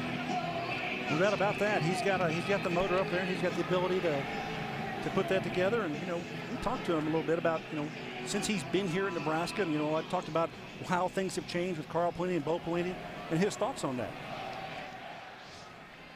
I'd definitely say now, well, we're more of a team. We're a lot more united than when I first got here. You know, a lot of it is about individuals and their styles and what they want, not what the team wanted, what the team needs, and what they were more worried about themselves. But now it's a family atmosphere, and guys really care about each other more than they do themselves. And I really think that's really been the cornerstone of our success, just guys more concerned about the team's needs than their own. Well, certainly a team comes first with Bo Pelini, Carl Pelini, the entire coaching staff, and these players, and they've all bought into it. And I don't know if there's a more perfect fit than a Bo Pelini and the University of Nebraska. Absolutely a perfect marriage. And one thing he understands is team chemistry, and he understands tradition Pass interference. Defense, number 13. Penalty enforced at the spot of the foul. Automatic down. Yeah, P.J. Smith getting called there for the pass interference penalty. But talking about Pelini, Bo Pelini, and I think he understands the tradition here, how important it is, what it means to these fans and this family here in Husker Nation, and he embraces it. Enderle looking to run now, being tracked down by Steinkuhler. Steinkuhler and Crick, they close the gap in a hurry. Oh, that's a pair that I'm not sure you want to be running close to. Those two big guys, I tell you take a look at those guys together, and that's a pretty mountain of size right there. 94 and 55, just watch them track the quarterback. They never give up. They may stumble and bumble a little bit, but going to get there. And the guy that Crick is going against, Tapua, weighs 375 pounds. A toss here from Enderle has caught Gomes on the tight coverage, but again, so accurate. Enderle able to get the pass and squeeze it in there at the 5. Yeah, so now you come up in a 3rd and goal situation here. And Coach Akey going to go in here, no huddle, get up the line of scrimmage and get a play, put it in the end zone. Enderle sacked. Steinkuhler was the first one there. We talked about Baker Steinkuhler and how he's been going all day long. They've been double teaming him quite a bit, but when he gets a single block, he has the ability. He's 6'6", 290, folks. He can really push the pocket and got back there for the nice sack. Farquhar to put some points on the board, and he does. A 34-yard field goal right as the first half is coming to a close. That's a great job by the Vandals on special teams to get their field goal unit out there that quickly. That's great transition. Good job. Good coaching by Rob Akey. Get his team ready to go and get points on the board. Don't come away empty in that situation, and they did so. So 31-3 the halftime score. Again, 2 touchdowns by the offense on long runs, 67 yards from Martinez, 58 yards by Halou, and then 2 interception returns for touchdowns, one by Gomes of 40 yards, one by Tanaris of 47 yards. And now we'll go down to the sideline where Brent Stover is down there and tracking down the head coach of the Nebraska Cornhuskers, Bo Pelini. Brent? What do you think of the defense in the first half? I saw a lot of good things. I thought we got tired there at the end of the first half and got a little winded there, and we got a little sloppy. But overall, I thought it was. I saw some good things. You guys really rattled a pretty darn good quarterback. Yeah, we've been mixing it up the coverage and bring a little bit of pressure and trying to keep him guessing a little bit. And, he's a good player, but we just got to keep it going. Final question, Martinez in the first half, your thoughts? I thought he did some good things. I thought once again we were sloppy in a couple areas. He's got to recognize a couple things that he could do a little bit better. But he did some good things out there too. All right, good luck second half. Thank you. Bo Pelini, guys. Thanks a lot, Brent. And certainly a lot to be positive about here for Nebraska. Dominating first half, 2 long touchdown runs, 2 interceptions for returns, 31-3 at the half. So we pause for a break here at Memorial Stadium in Lincoln. The Husker marching band on the field at halftime here in Lincoln Memorial Stadium. Game number 2 in 2010. It's 31-3. Home team here at halftime, and we head upstairs with a special guest. Here is Dave Armstrong.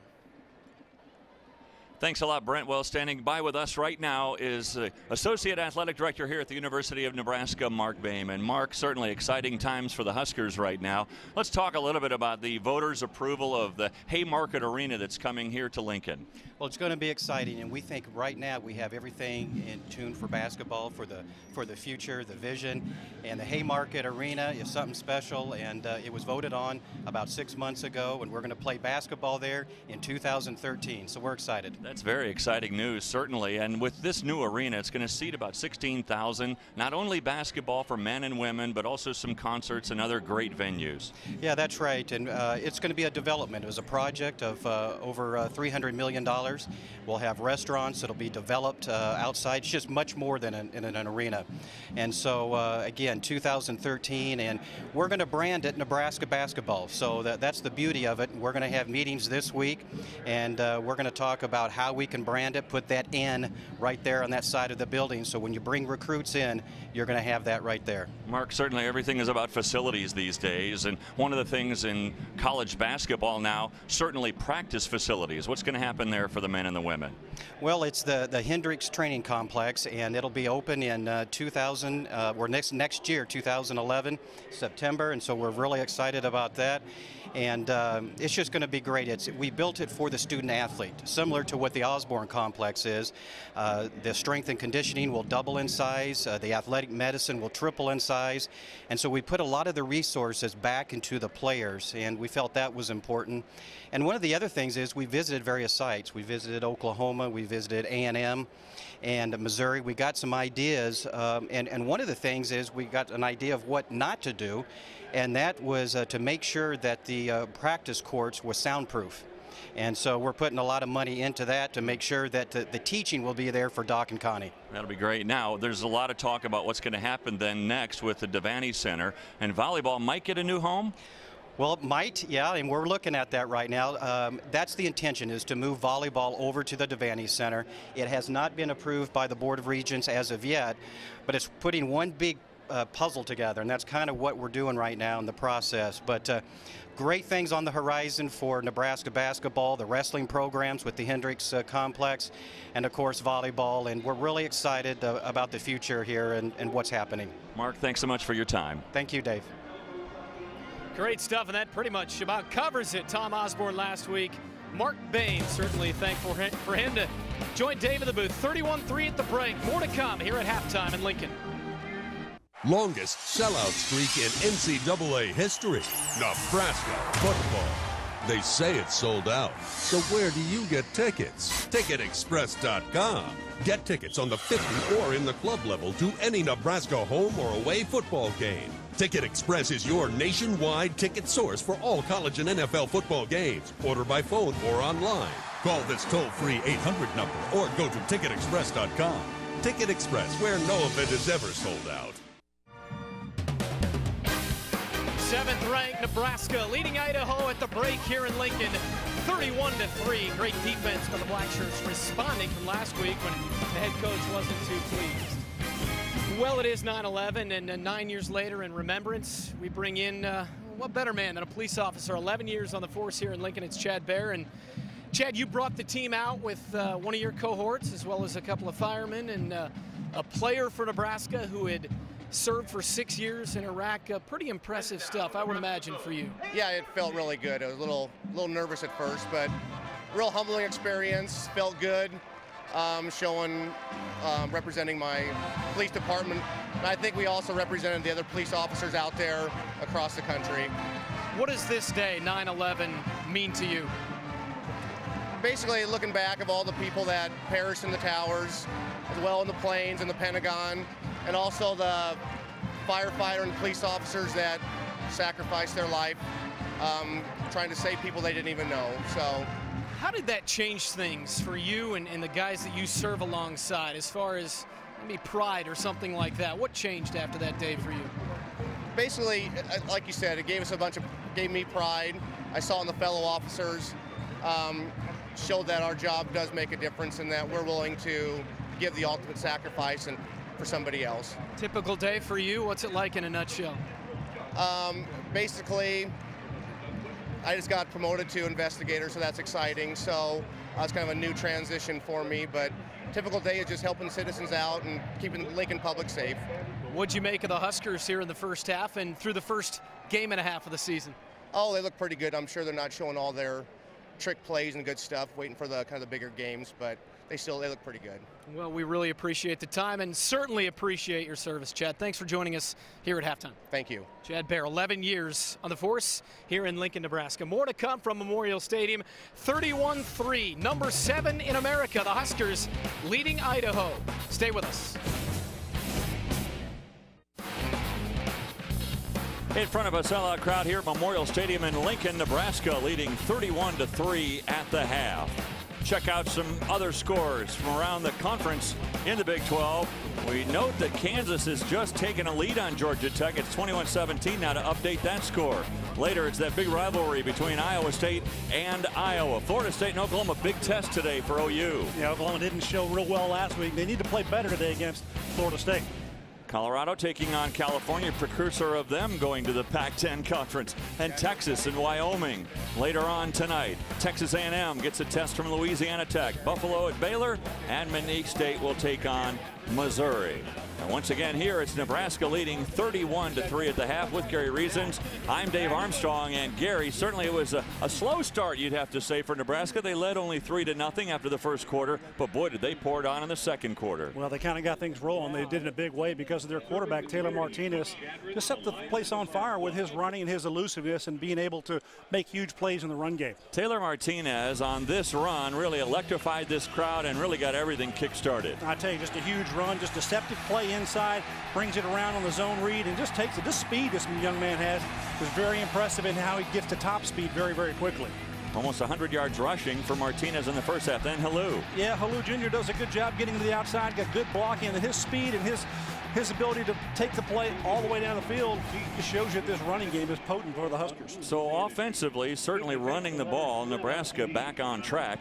Defensively today, you'd have to say a much better effort from the Black Shirts. Well, they've had pressure. They've had a lot of good play in the secondary, and I think Nate Enderle, who's a quarterback for Idaho, really has been pressured a little bit too much in this football game, and his throws are not as accurate as they like to be, and the defense has made some big plays. When you take a chance here and get the ball popped up in the air and you get an interception, run back for a touchdown as Gomes does here, this is 1 of 2 today here for the Husker defense. Ball pulled down again in the secondary. This is something that you like to see of your defense. Make big plays. Tell you, put points on the board. You just can't answer that as an offense. Tenarce with the pick and the touchdown there, and then of course the big sack here by Jared Crick. 3 interceptions thrown by Enderle today. Yeah, and pretty good pressure there up front. Talk about Bakerstein, Cooler, and Crick, and those guys are doing a pretty good job inside. Well, you look at the overall numbers, and what really stands out to me there is the 222 rushing yards. Yeah, they're exploded rushing the football, running the ball down the field. Total yards, just total domination here, I think, by Nebraska. So Nebraska dominating, certainly, Idaho. It's a good word, Gary.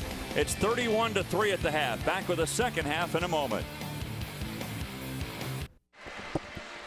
So Nebraska comes back out onto the field here at Memorial Stadium, leading 31-3. Statistically and in every other way, it was a dominating first half for Nebraska. Let's get you down before we start the second half. Brent Stover standing by with the Vandals head coach Rob Akey. All right, thanks. And Coach, your impressions of the opening 2 quarters? I wasn't real happy about the opening 2 quarters. It wasn't much fun, but at least we got some points on the board there at the end. I want to see our guys just come out here and play. Thought we had some chances to make some plays, but obviously we got to move the ball better. We got to get our defense back to getting them stopped, but we gave up 2 touchdowns on offense also. I think we just need to execute, go play, and give ourselves a chance to make something happen. Do you feel like it was nerves, or why did Nate Anderle get rattled a little bit in that first half? Well, I don't know how much. He was a little bit rattled. I think our team was a little bit rattled. I thought we did some things okay. I also thought, one of those interceptions, I thought we could have gone and got the damn ball instead of letting the other guy go get it. It's a matter of making a play. But we got them all recombobulated again, and we're going to get after it this half. Good luck second half. Thanks, Coach. Thank you very much. It's like Wolfman Jack on the sidelines. I've never heard recombobulated before, but maybe they do. Well, I don't know if that's a word, but it is now. Well, you look at the sidelines for Nebraska, and a lot of these guys are thinking, I'm going to get some playing time here today. Yeah, there's probably going to be a lot of guys getting a chance to get on the field if this continues with this trend. So let's run down some numbers for you for Nebraska. Martinez rushed for 92 yards. He also threw for 60 yards.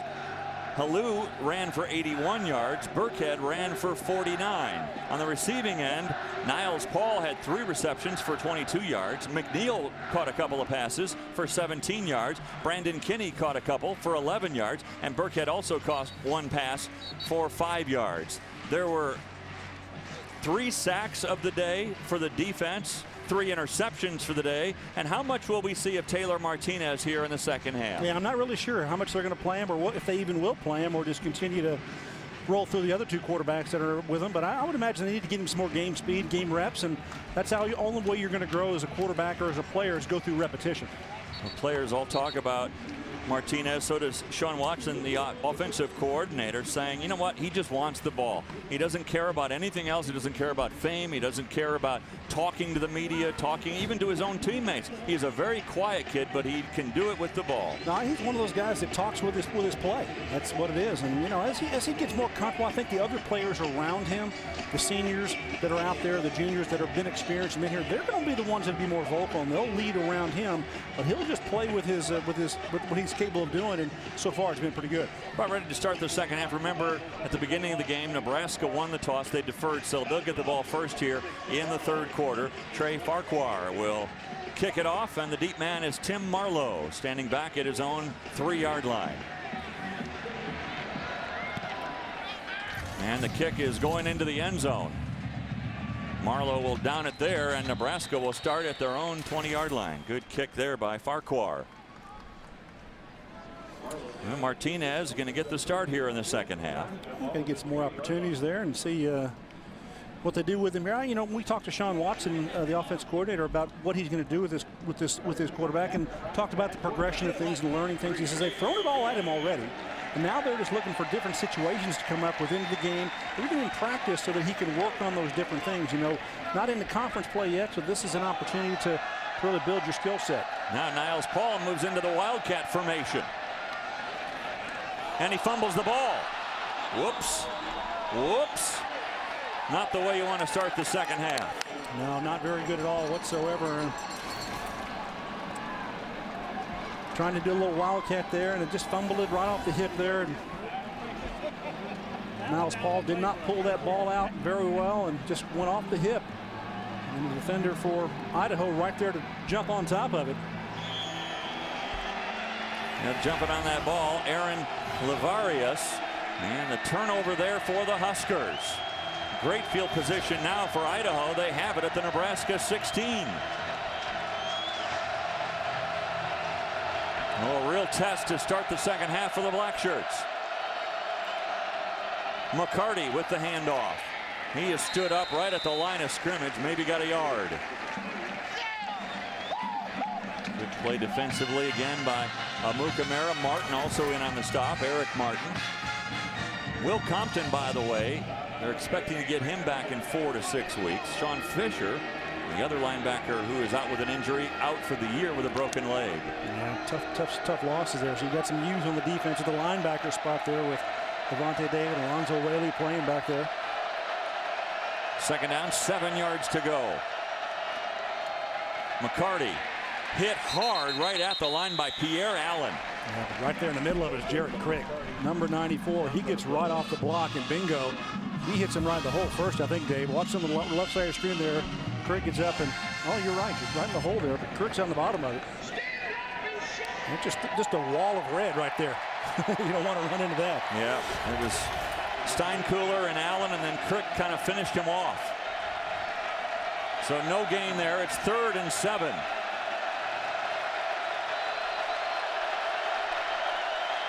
Here comes the blitz. Almost another pick. That could be offensive pass interference. Standing in the way there, Alfonso Dennard, and he almost had a pick. Yeah, but I'm not sure that Nate Ennerly got the route that he was expected from his receiver. Looks to me like the receiver just kind of shut it down a little bit. Didn't bring it all the way in. He slowed it down. Then the defender just taking an inside position, and he's going to make that play before the offensive player can. So good job by Dennard there trying to break on the football. Landon Weaver kind of cut his route short. 30-yard attempt here by Farquhar. The kick is on its way, and it's no good. So Farquhar, who hit one from 34 yards, misses here from 30. Well, opportunity goes away here for the Vandals coming off on that series, and Rob Akey cannot turn a turnover into points. So a break for the Nebraska Cornhuskers after the turnover on the first play. And here he just hooked it. Yeah, just a little bit of a pull there and just outside the post. So no Wildcat formation this time around. Burkhead, he's got the corner. And a nice gain on first down of 10 yards. El Matador. Yeah, just gives it to him now this time. And Burkhead does a nice job of coming around the edge, and he's got the speed too. So all these running backs here for Nebraska are doing a good job today. Halou and Burkhead, and obviously when you call up a running back, Taylor Martinez, he's getting the job done as well. Gary, I'm surprised at how long he holds the ball on his running back's hip. I mean, he just holds it, and then all of a sudden he makes a quick decision. Well, that's what the read is. He's reading that defensive tackle and defensive end to see how they're going to play that inside run game. And if there's an opportunity to give it, he'll leave it in there. If not, he'll take it around the edge. And they've got the pitch on it, too. We've seen all of that as a performance today for that progression on that offensive play. Pass on target to Niles Paul. That's good for 9 yards. It'll bring up 2nd and 1. JoJo Dixon in on the stop there. 2nd and 1 here is part of the field. It's always kind of a dangerous call for the defense, really, because the offense can call just about anything that they want to and feel confident about getting something going here. Maybe even take a big strike down the field, and this might be an opportunity to see what kind of an arm Taylor Martinez might have. Cotton goes in motion. The pitch out, Burkhead, and he gets across the 45 to the 47. Grimes had the stop there. Searles on the left side, the left tackle, number 71. Watch him get his block here. He kind of walls right there and get that block there on the outside. And that's what kind of took everything inside of him. Jeremiah Searles, just a redshirt freshman. So Sean Watson trying to mix things up a little bit, trying to get different personnel in there and give the defense something to look at here. And kind of more of a vanilla look. Really not too exotic here with their offensive deployment here of what they've done today. Martinez drops back to throw, looking deep. Burkhead's got it over his shoulder. Nice catch by Burkhead. Forced out by Grimes, but that pass on target. Well, when you're a quarterback and you can stand in there and just kind of look around the field and step into this throw without anybody within 3 or 4 yards of you, that means your offensive front is doing a good job in keeping you clean. And Burkhead gets a nice ball here from his quarterback. Look at the pressure here. No pressure whatsoever on Taylor Martinez. This is like passing 7-on-7 here, folks. Good job by the Husker line of keeping him clean. Nice grab there, too, by Burkhead as well. Well, Grimes got there, but a little bit too late, and a nice catch. Now Robinson in there, tailback, and now we're going to have illegal movement by the offense. Dead ball, false start. Offense, number 74, 5-yard penalty. Still first down. That penalty called against Ricky Henry. Last year, they were telling us that Henry played most of the year with a shoulder injury, and the coaches were so enamored with you know, how he just stayed in there, how tough he was. And so, you know, he never missed a practice. He never missed a game. And you never would have known that he had a shoulder injury at all. Yeah, you've got to have those kinds of players. You know, they've had some problems last year in that offensive line and really kind of decimated them, kind of some challenges there. And a 5-yard penalty backs him up. 1st and 15. Martinez on the option again, found a lane. And a flag coming in from the far side. KO makes the stop.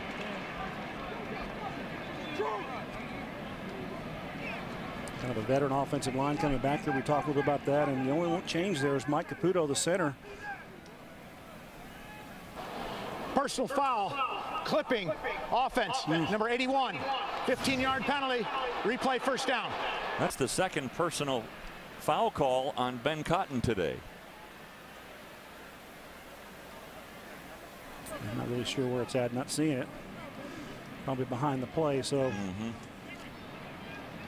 Oh, that's, just not seeing it. Boy, it backs it all the way up to the 42-yard line. Wow. So first down, but 30 yards to go. Well, that's nothing for Taylor Martinez. Just take it around the edge. Ben Cotton going over to the sideline. I'm sure his dad, Barney, is going to give him an earful. Barney Cotton, of course, the offensive line coach of the Huskers.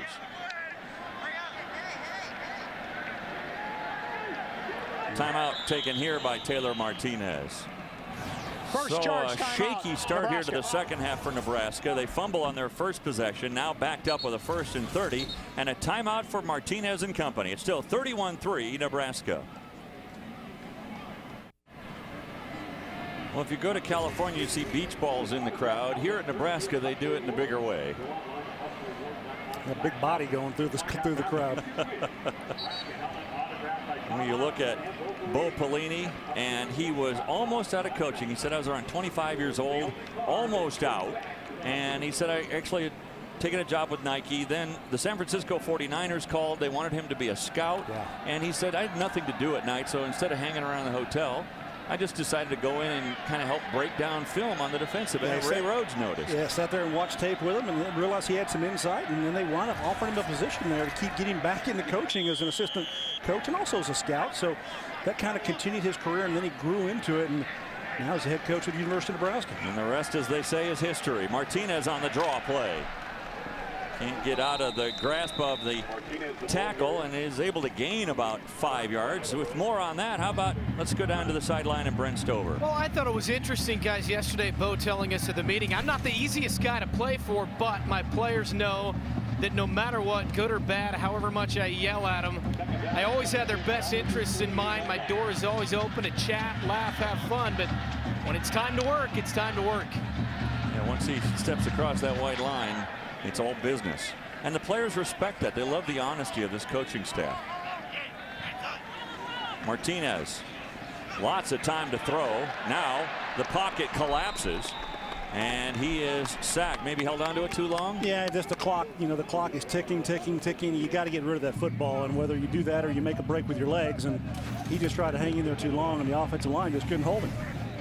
Take a look here on the outside, you see the pressure, and then this there rush linebacker here, Mayawa, doing a good job of just coming off the block and getting there.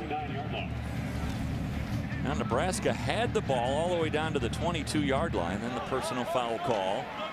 And sputtering here with 3rd and 27. They need to reach the 12 for a first down.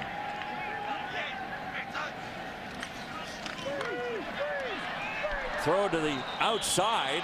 Good hands, Robinson. And then some extracurricular, perhaps. Yeah, they had the double screen there, either side of the ball there. He could have thrown it either way. So just trying to make a play to the outside, and good job, good timing here by the defense, and just knocking the ball down as he throws it in the air.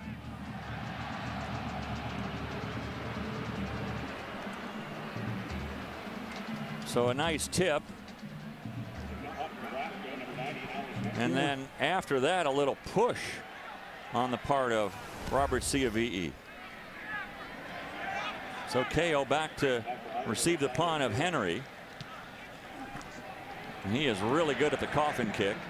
And this one goes out of bounds inside the 10. Well, he is, I mean, talk about a dual threat. Great place kicker, but also a good punter. And really good on the coffin kick. So it'll be Idaho starting inside their 10 at the 9-yard line offensively.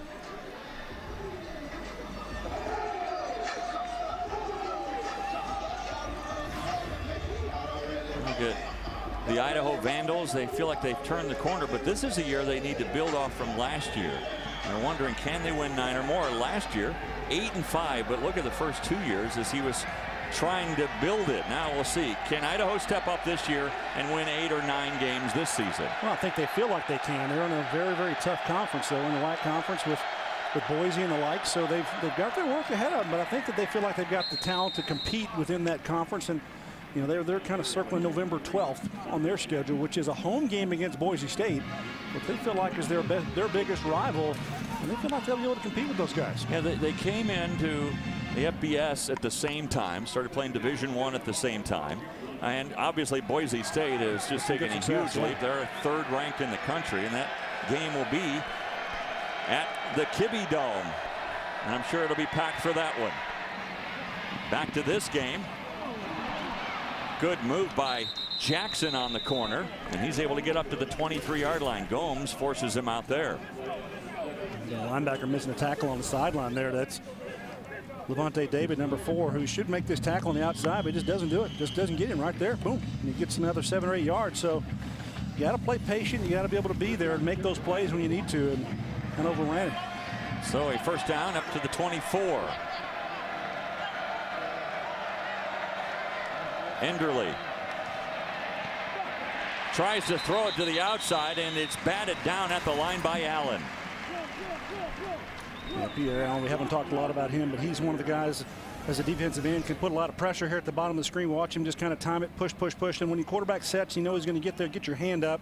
It's good coaching, good opportunity to get in the throwing lane. Illegal formation, offense, 5 men in the backfield. Penalty is declined. Second out.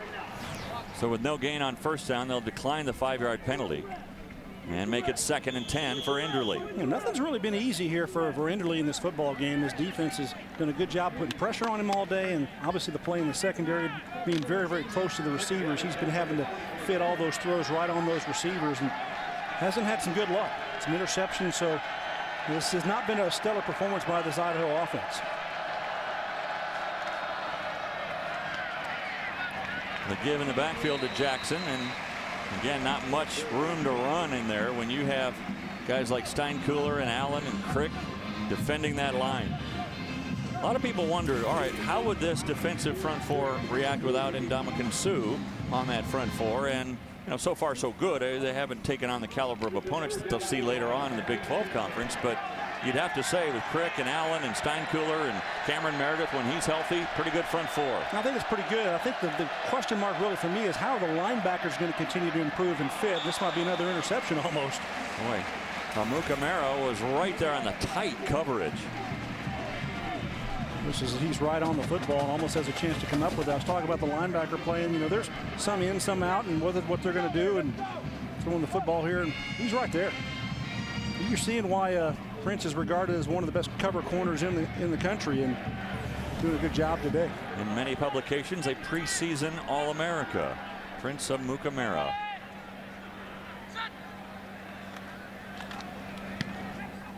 Paul waiting for it, a high kick. He'll signal for the fair catch and grab it at the 22-yard line. So we've got a timeout here with 7:27 left in the 3rd quarter. The Huskers still leading it 31-3.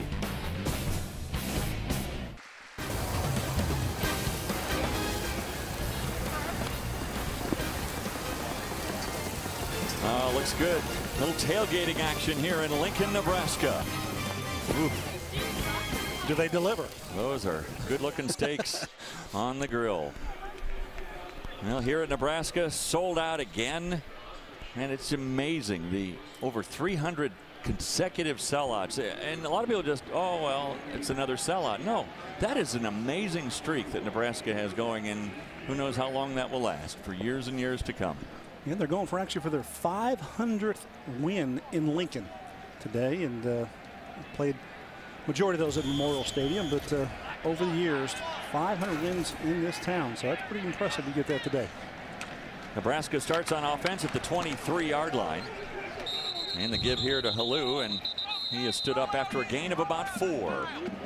JoJo Dixon, the linebacker, came up to make that stop. And you see 306 consecutive sellouts. Great tradition, great fan support. Just one of the marquee programs in the country. 85,732. They say the 8th largest crowd in Nebraska history. They knew you'd be here, Dave, so they came out for you. Came out.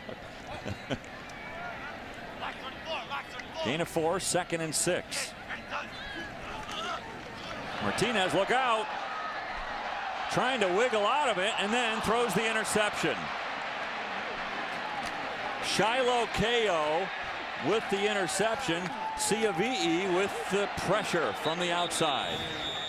There is a flag on the play. Well, Taylor Martinez probably trying to do just a little bit too much here. He does see the backside corner blitz. It's a blind cat blitz, and so that's what's going to come on the pressure and cause him to not be able to step into a throw and try to elude that pressure, trying to throw it away, but gets in trouble for it. After the interception, personal foul, face mask, defense, half the distance to the goal, first down. That'll take it down to about the 12-yard line. Well, we haven't talked a lot about Shiloh Ko for the defense for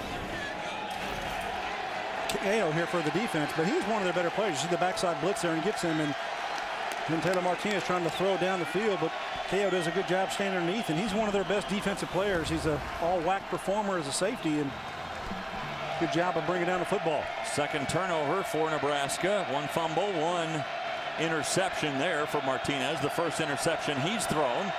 And we talked to Sean Watson yesterday. He said, look, the kid's still on a learning curve, and he'll learn from that. Straight through the gut.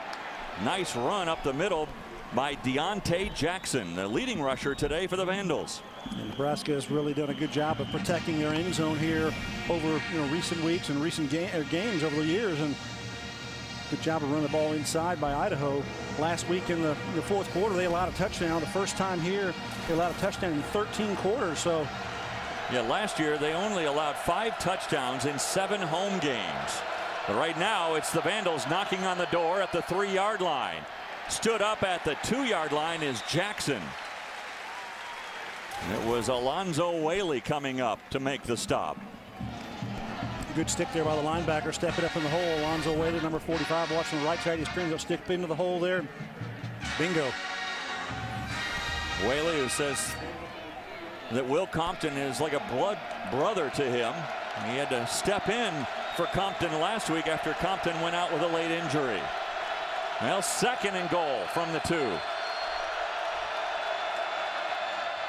Enderle, play action into the end zone, touchdown, Idaho.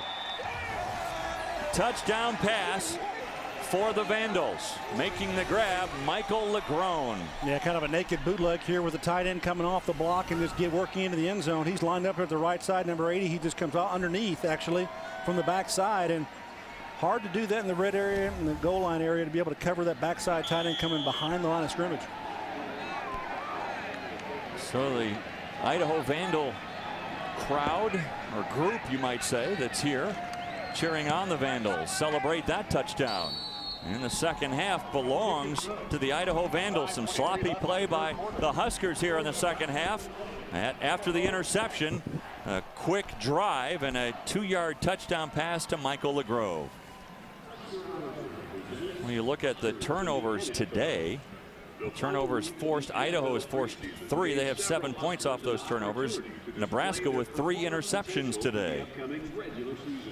Zach Potter of the Jacksonville Jaguars had 2 receptions for 33 yards with his longest reception. Well, here is Martinez trying to do a little bit too much, Gary, and then it results in the pick. Yeah, that's what happens sometimes. You make those plays and you want to pull that one back and put that in the memory bank, so don't do that again. But Shiloh Ko doing a good job of bringing the ball down. This turns into 7 points here for Idaho. You're going to punch that ball in. Good job, misdirection there, a little boot pass, and Idaho capitalizes. Now they had that same situation early in the ball game, missed a field goal, so didn't get anything off of points there. But so they're only 7 points on the 3 turnovers they have, and really kind of the difference for Nebraska. They've got the 21 points off turnovers. You know, one of the things that Nebraska prided themselves on last year was their execution, especially in the second half. Now for the second straight week, Bo Pelini is going to have something to be upset about with his team. They've come out kind of flat here in the second half. Well, it's one of those things that coaches talk about. It's attention to detail, and every little detail, and you've got to do your job and make sure you're doing what everybody's supposed to do. And sometimes you make an unfortunate player mistake, and it costs your whole football team. And a lot of that's on the quarterback, on the growth and maturity of it. You don't take care of the football, and it turns into 7 points very, very quickly. So Idaho scores here with 5:23 remaining, and a little bit of concern here too for Taylor Martinez, noticing over on the sideline, getting a little bit of treatment on the right hand. See him over there on the sideline and just not really sure what they're doing to him. Maybe that's a cold sick or something, trying to cool it down. He got banged a little bit on that wrist when he threw that last interception. And the kickoff goes into the end zone. Here comes Marlowe. Across the 20 to the 26. Nice run back of 27 yards for Tim Marlowe. Taylor Martinez back in the ball game here for Nebraska. It's probably not an issue with a little bump there. So Martinez comes out with the Huskers starting at the 26-yard line, 27 officially.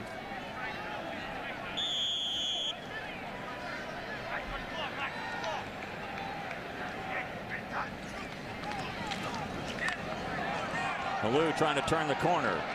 Spins forward for 10. Nice run by Roy Halou Jr.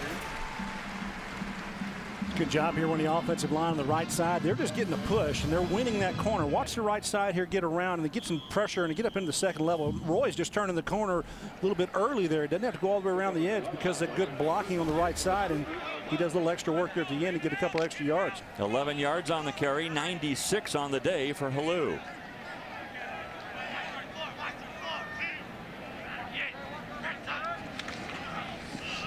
This time Martinez keeps. And he goes forward across midfield to the 49. Good read again by Martinez. Well, he just takes that ball inside and plays it down the line. Watch him what he does. He reads, and pulls it out around, and just quick.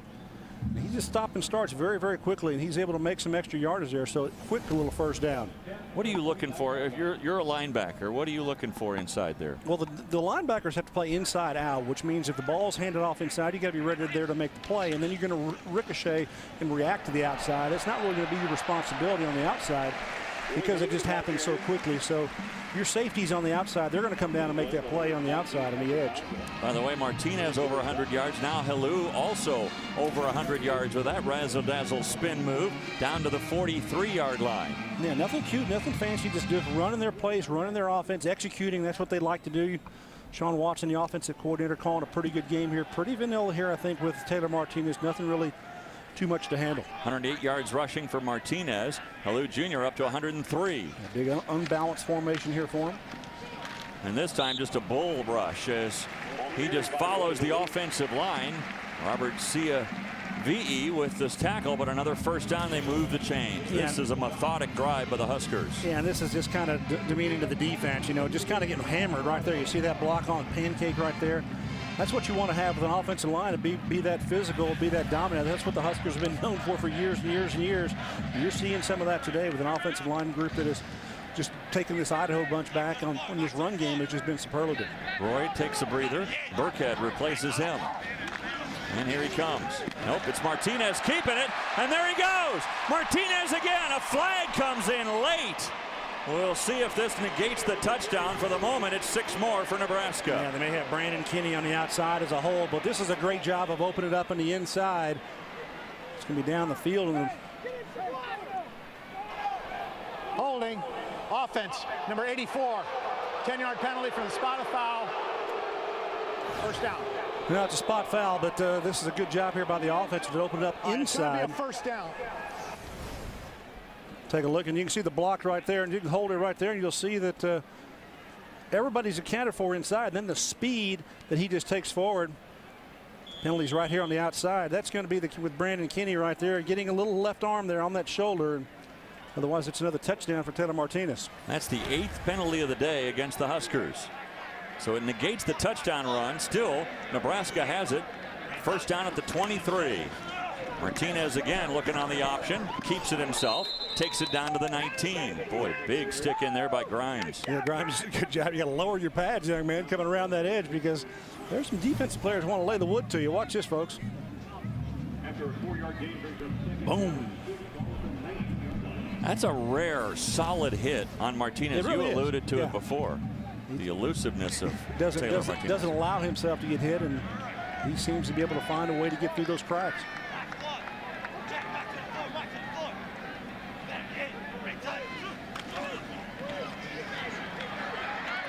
Burkhead trying to turn the corner. Pretty well defended by the Vandals. A late flag. And a late flag comes in. Going to be a hold here, looks like, on the offensive line. 9 penalties today.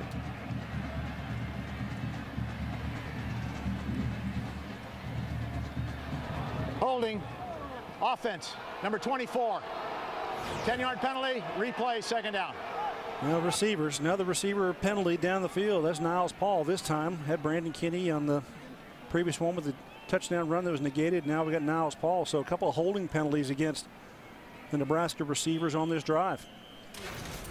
Boy, 9 penalties today for the Nebraska Cornhuskers. That's certainly cause for concern for the Nebraska coaches. That's something they'll button up before next week at Washington, or try to anyway.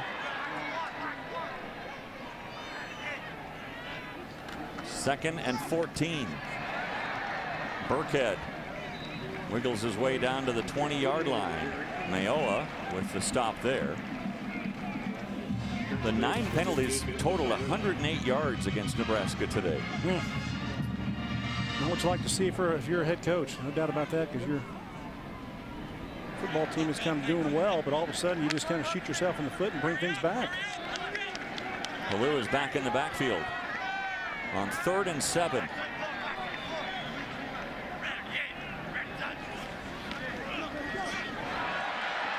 Martinez loses the ball, picks it up, and goes in for the score. How about that? That's a hey, great, oh no, oh, that's great. Called athlete. Dave, that's what athletes do for you. You're able to make plays. You know, you think this is going to be a touchdown. You look at it up top here, right away he'll break through. But then you get one hand on the football, knocks it out, and he has the presence to be able to pick it back up and put it in the end zone. So a little bit of fortune right there for Martinez to get that ball back, but looked like it's going to be a big play anyway. Well, he went from looking like great football quarterback to Ozzie Smith of the Cardinals, the Wizard, and then back into the end zone again. A 20-yard touchdown run for Taylor Martinez. A little bit of zone read here, takes it back. Oops, now you see him, now you don't. El Matador goes again. You know, he just pulls it out. It just kind of letting everything go by him, but he almost a problem there with the fumble. See the cornerback coming in there, knocking it out. That's Kenneth Patton knocks the ball out.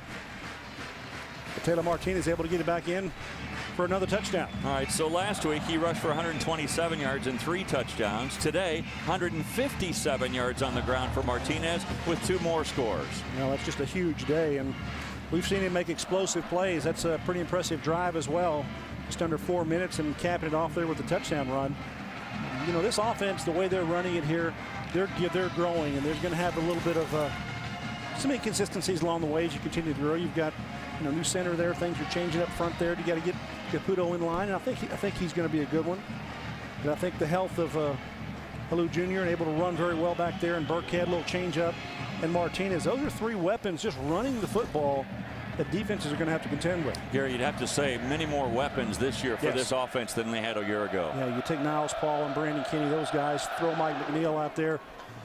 Good receiving core as well, so a lot of good things happen on the offensive side. Now it kicks it to the goal line. Look out. Changing direction, McCarty. Nice little change of direction there, but still didn't get to the 20-yard line. Anthony West with a good play defensively.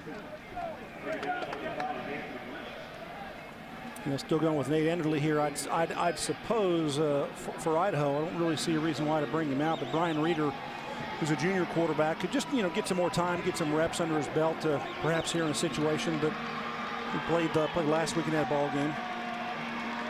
They won 45-0, so Enderle is coming back into the ball game. It's late here in the third quarter. I think that probably in a lot of times when you're down like 31-3, like the Vandals were at halftime, you say, let's go play the second half and let's pretend like it's 0-0. And if that's the case, it's 7-7 here in the second half. So Enderle stays in. A little misdirection. He gives it on the end around and a gain of about 5 on first down. Good run coming around the corner there by Kama Bailey. Bailey there on the speed sweep, doing a good job, taking it forward. Good physical tackle. Boy, the timing of that play has to be perfect. Yeah, it is. You know, you get that motion come around very quickly. Well, let's hope that Ricky Tenarce is okay. Of course, we've already outlined his injuries the last few years, and let's hope Tenarce is okay as we take a look at the day for Enderle. Well, he's had some miscues here. This ball tipped in the air and interception won by the defense, and that's exactly what happens. Those are some of the bad things that are happening to you, and when you get an interception here returned for a touchdown by Gomes, he's trying to put the ball on his receivers, and credit the defense by Nebraska. They're playing very, very close to him, and this time he just throws one out there, and that ball was just jumped by Tenarce. So very good job in the secondary by Nebraska, making some opportunities and playing good tight coverage. 14 of 27 on the day, 3 interceptions, 120 yards through the air for Enderle. And still down on the field is Ricky Tenarce. Yeah, watch number 3 come in here and get his head down low underneath, and then got a little weight on him. Watch his left knee right there in the leg. Probably that's what the pressure is on. So yeah, that's what they're working out on his left leg there. So that kind of got caught up under him as the pile just kind of jumped on top of him. Trying to help him up, but you can still see a lot of pain for Ricky Tenarce as they help him off the field. Let's just hope it's something like a pulled hammy or something like that that won't be anything crucial, because remember last year he missed the second half of the season with a knee injury. A lot of weight coming down in those piles, and you kind of twist it the wrong way, and that's usually what happens. I hope for the best for Ricky Tenarce. Well, after a gain of 5, 2nd and 5 for the Vandals. Deontay Jackson is behind Enderle in the backfield. Jackson has rushed for 62 yards today. On play action, Enderle throws it to the outside. Pass is caught by Greenwood. He goes out of bounds at the 39-yard line. Antonio Bell was there defensively. Just a good job here. You got Nebraska's going to go run slant here and bring the stunt there with the linebacker, and Enderle steps into it. Does a good job of throwing the football.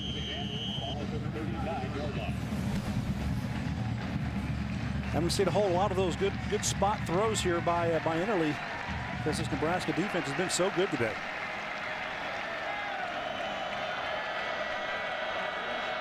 Second catch of the day for Greenwood. Another interception. The 4th of the day. This interception by Dennard. Now he's got ball skills. Coming over, I think, from the offensive side, you know, got some ball skills. A defensive cornerback playing real well, and again, close to these receivers. And every throw that Nathan Enderle has made today, there's been a Nebraska defender very, very close. And this one, the ball that could have been caught by either player. And great job that time by Dennard making the play. That's 4 interceptions today from Enderle. Not a great homecoming back to Nebraska. No. And that's something, yeah, because good player, good skills, and just not been his day. Martinez tried to get back to the line of scrimmage, and it was gang tackled. Grimes was the one that finally wrapped him up, and that's the end of the 3rd quarter. So a 3rd quarter, we'll watch some stops and starts by the Huskers. A couple of turnovers each for each team. 7-7 in that 3rd quarter, but Nebraska with a commanding 38-10 lead as we head to the 4th quarter.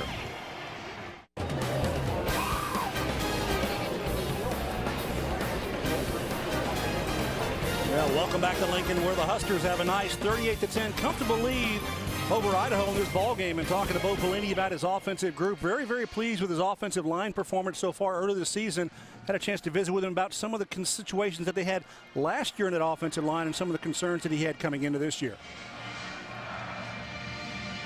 We had a lot of issues, more than what people thought knew from the outside with what was going on offensively, and we didn't have all our weapons. And now I think that it's a chance. We have depth, we have talent. I think the understanding of the offense from the young guys is there, and I think we can be explosive.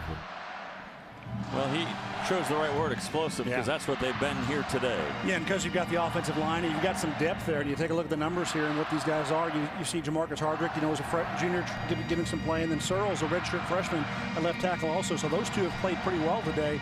But the depth, really the biggest change there is at center with Caputo. He's going to get the center, and that's really the only change from last year's starters. That's a good group to go with, good experienced group. So they feel like this can be a group that's going to grow together and continue to improve, and then they'll have quality depth, which they really didn't have last year because they had so many injuries. I mean, they have the injury to Mike Smith out with a broken leg, the left tackle, and they just move along because of the depth that they have now.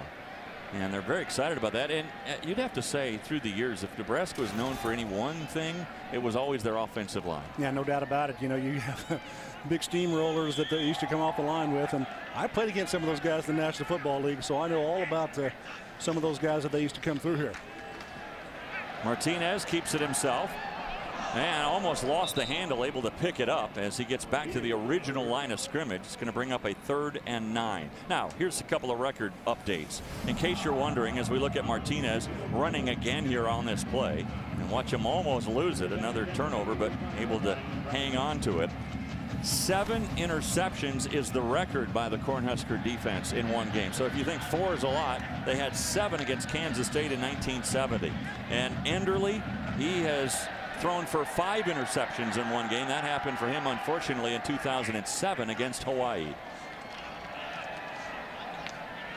Pass across the middle, and hanging on to his feet, Kinney, but never could really get back upfield. So pretty much kept going down the sideline and maybe even lost a yard to the 40-yard line. Never had a chance to really get going north or south. He's always coming across the field and never had a chance to turn left. Go, turn left, turn left, turn left. Just couldn't find a spot to get there, and finally knocked him off his pegs. And he needed to be like a NASCAR driver. Just make a left turn somewhere. Turn left and good things will happen, right? So the punting unit comes out. Henry, who averaged 43 yards per punt last week, punting for the first time here today. Excuse me, second punt of the day.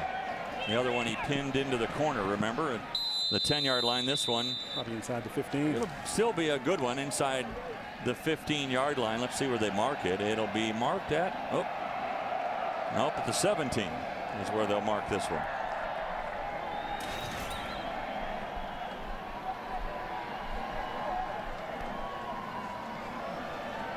Henry, you figure, is going to be playing on Sundays. It's rare for anybody to play in the NFL as a dual threat as far as a kicker, a punter and a kicker. Well, the only thing about Henry is if he's going to play at the next level, obviously as a kicker he's got the tools to be able to do that, but you really need to be able to kick off as well, and he hasn't been able to do that. They've always used a dual combination here for that, so that's a skill he's going to need to develop. And there may be a team that has a punter that can do kickoff duties that could draft him and just use his skills as a place kicker.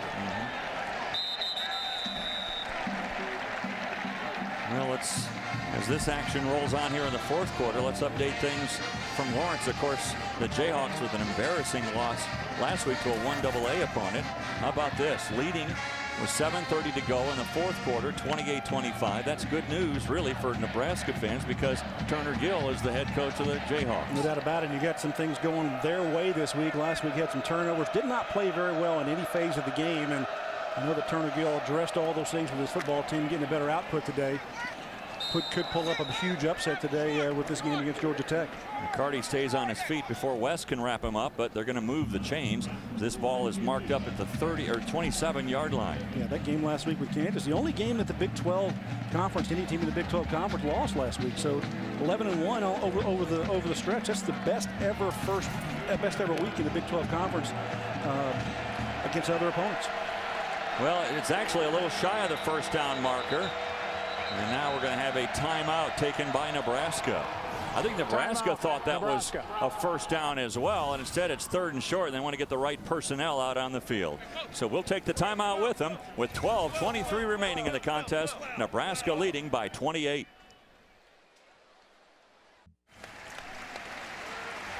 Boy, here in Nebraska, when they tailgate, I mean, they bring it all. This is an onion slicer. Getting ready to make some, or is that a potato? That's a potato. Oh, making some curly fries. There you go. Oh.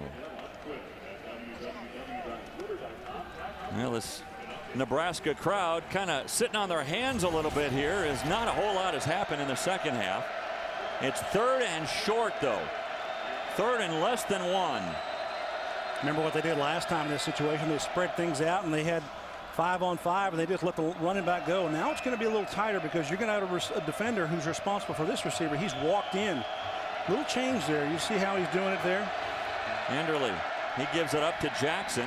Still a good read by the back. It was a good read. He's able to get one. I'm a little surprised though they don't just go with a quarterback sneak with Enderle being as big as he is. Well, that means you'd have to move the big guys in front, and no, Jared Crick's not easy to move in either. It's Baker Steinkühler. So inside you see that pressure there, and that backside gap there. You just had to have that opening when everybody comes down. Good job by the back. So a fresh set of downs for the Vandals. Pitch back, and on the reverse, little razzle-dazzle. Didn't fool anyone, especially didn't fool Jared Crick. Wow, what a play. Well, double reverse, pitch back to the quarterback. You've got to hold out the big guys up front to be able to have this much time to throw it. You're trying to razzle-dazzle here, but watch old 94. He's not going to be fooled. He's going to run back there and keep going through, and there you go. I found me another one. It's lunchtime. A loss of 18. The 2nd sack of the day for Crick.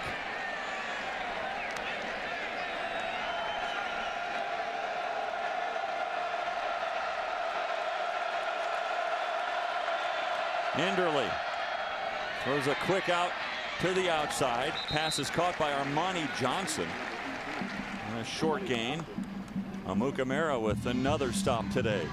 Yeah, just putting yourselves behind the chains though with those negative plays, and that's not easy to overcome, even with an experienced quarterback like Enderle. So now it's 3rd and 20 plus. So you're still got a ways to go here.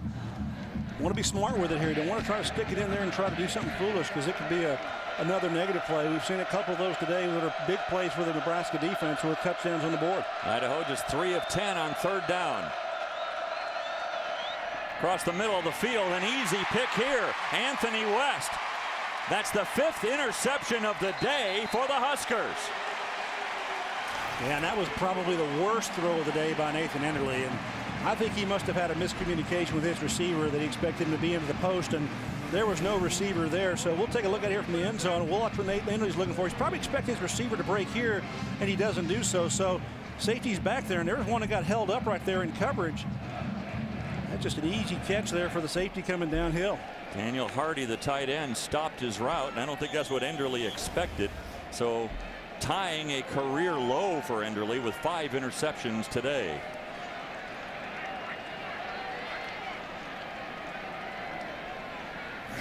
Cody Green now in at quarterback for the Huskers.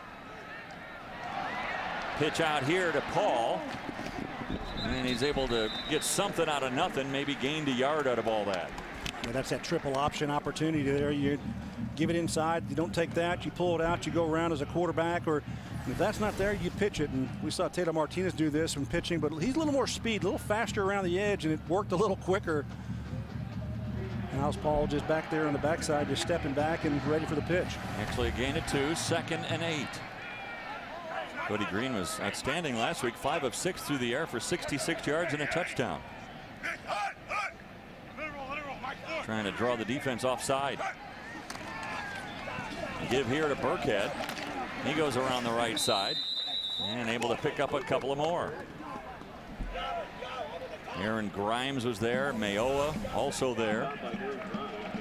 Idaho still going to the football here, doing a good job defensively, trying to slow these guys down. And Cody Green getting in the ball game, and last year he came in and played, I thought, pretty well for Nebraska with the opportunities that he had as a young player, and now he competed for the starting job with Zach Lee and also with Taylor Martinez this season. relegated now to the number 2, the backup in his sophomore campaign. So he's still a pretty steady guy that I think that if need be, they'd be able to put in the ball game here and get good production out of for the Huskers. The swing pass to Burkhead. He was trying to reach for that first down marker. Looks like he's going to be a little bit short. Shiloh Ko forced him out of bounds at the 12. That is a yard short of the first down marker. It looks like they may be going for it here. You see the throw, and Burkhead turns up trying to get that first down, and going to be a little bit short. Looks like they're going to bring in the jumbo heavy package here to try to get this first down. So a 4th down and 1 yard to go. This is the first time this year that Nebraska has tried a 4th down conversion.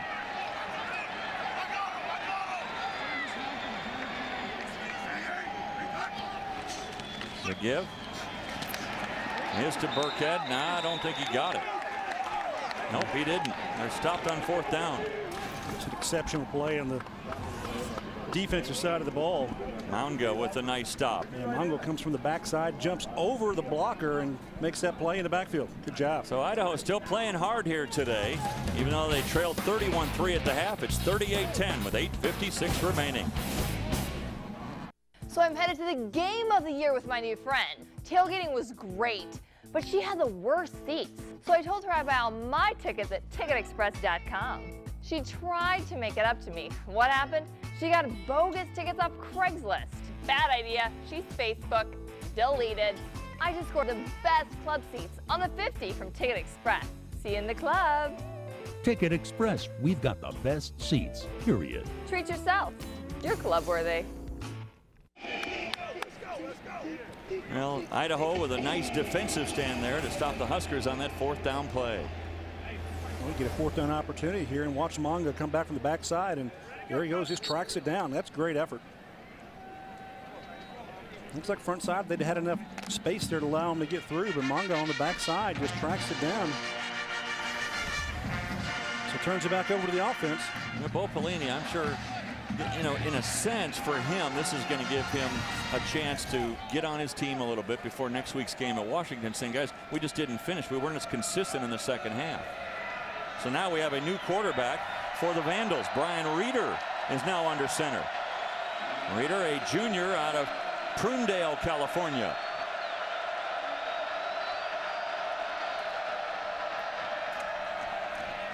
And the give is to Jackson.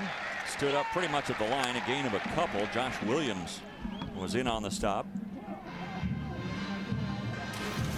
Well, just getting a chance to get your other quarterback in the ball game, I think you need to do that. But Nate Enderle, you know, came back to Nebraska. Obviously, was a kid who was recruited here, did not sign here, went on to play at Idaho in his career. And big 6'5" kid. I think there's still bright days ahead for him. I think he's got a future, and when he gets into conference play, he's going to be able to lead this team. This Nebraska football team is one of the better teams in the country. You know, rated number 6 coming in this week. So, you know, I think he's going to hold his head high. Did not have a great day throwing the football, and had some bad things happen to him on the defensive side of the ball with some interceptions. So overall, I think the Nate Enderle probably going to have better days ahead, and just kind of needs to fold this one away and say, hey, you know, we'll move on from here.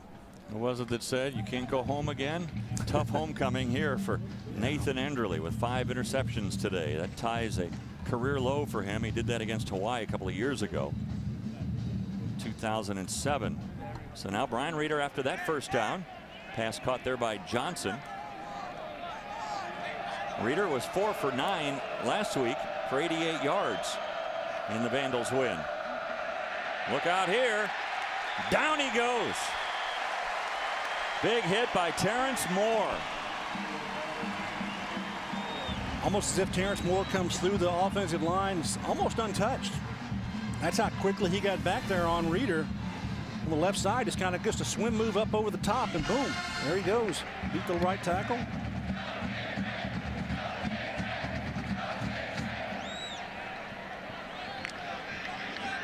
And right about now, Brian Reeder is saying, did I really have to play today? So that makes it, after a loss of 13, 2nd and 23. Reeder this time given time to throw, goes across the middle. But good coverage again by Anthony West, and the pass incomplete. This has been a day that I think Nebraska's defense, they've made some great plays overall, Dave, and you know, the pass game and the pass rush game. held down the running game here, I think, of Idaho to not allow them to get some consistency. So Carl Pelini's got to be pleased with this group. You know, maybe not the most consistent effort overall in all phases, but the communication has been improved. They had some of those errors last week. And you know, still a team that is still young. They're trying to grow some players into positions. But they've made strides today, and I think the secondary has really played very well. Another sack. The 6th sack of the day. Down goes Reeder at the 4. Terrence Moore came rushing in. You know, looks like Moore, maybe Pierre Allen also at the top of the screen. And Pierre's coming to get there on his first one there, and he's going to help with he's actually going to get the sack. Yeah, it is. Pierre Allen. Last week, 1 sack. This week, 6. Well, you got a team that's trying to pass the football and trying to do some things, and you know, when you can pin your ears back and really rush at them, that's not an easy thing for an offense to deal with. And Gary Carl Pelini told us yesterday, look, we don't try to do anything fancy. We just bull rush. We come at you in waves. And when the quarterback gets a little bit antsy and tries to get out of the pocket, that's when we sack them. Yeah, you got to get off those blocks, and they're strong enough to do that. They shed those blockers and turnover on downs here, and there might be a chance to punch the ball in the end zone. Comes up just short. Robinson about a half-yard short. Gary Walker tripped him up. He thought he was in, but the nose of the ball wasn't across the goal line. Cody Green at quarterback there, and Dontravius Robinson at tailback. Chance to punch the ball in the end zone here. 2nd and goal, about 10 inches to go. Robinson. Oh, this time hit behind the line. The ball is loose, and Idaho says they have it. Ciavi'i came in over the top and made a wonderful tackle, and then Robinson coughed it up. Well, interesting here. Take a look over the top, you know, just kind of meet the block. Whoa. Now, did that ball come out as he hit the ground? If he hit the ground, the ball, it may not be a fumble. So let's take a look and see, where's the ball actually? Oh, it's, yeah, on the contact. Yeah. Ciavi'i, as you said, Dave, over the top, he contacted the football and it knocked out. So no question here. As he's going up, he loses the football. It's out. Gary Walker fell on it.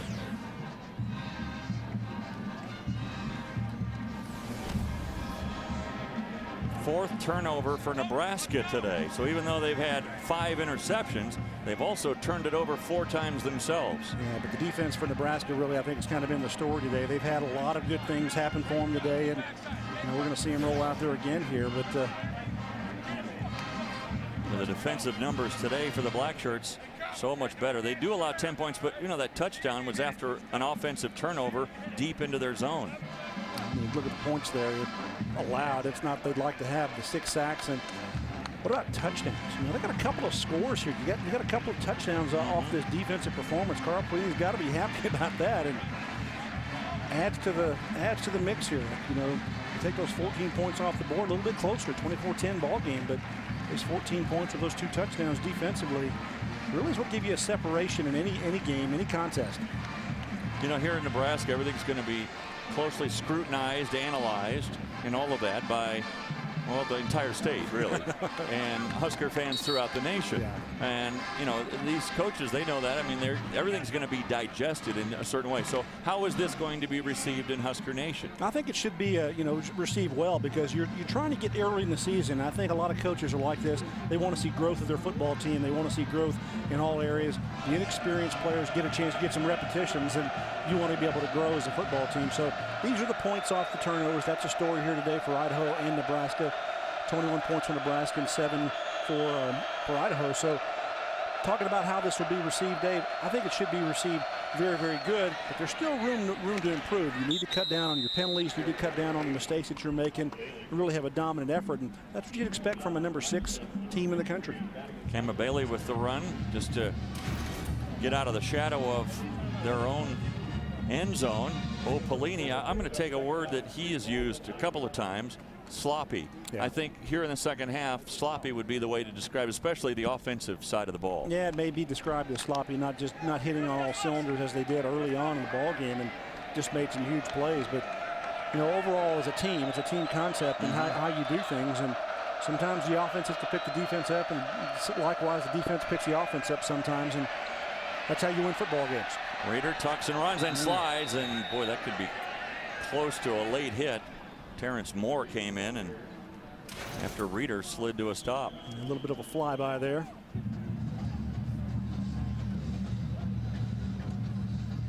And it's enough for a first down for the Vandals. Ball now at the 13-yard line with 5:16 and the clock moving here in the fourth quarter.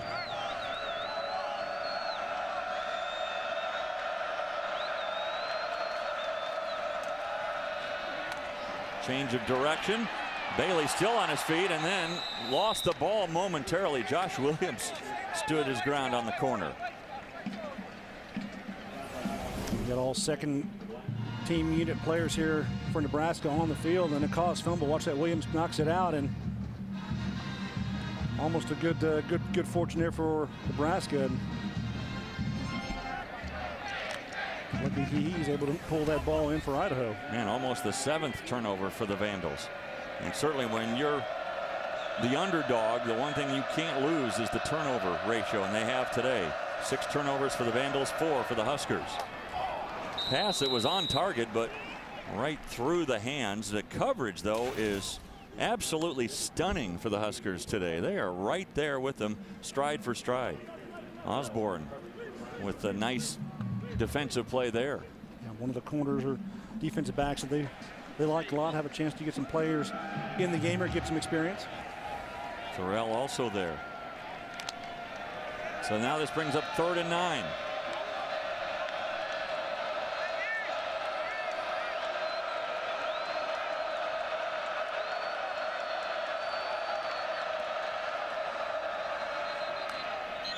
And a whistle will stop play. And defensive timeout by Nebraska. Timeout taken just before the snap. Timeout, Nebraska.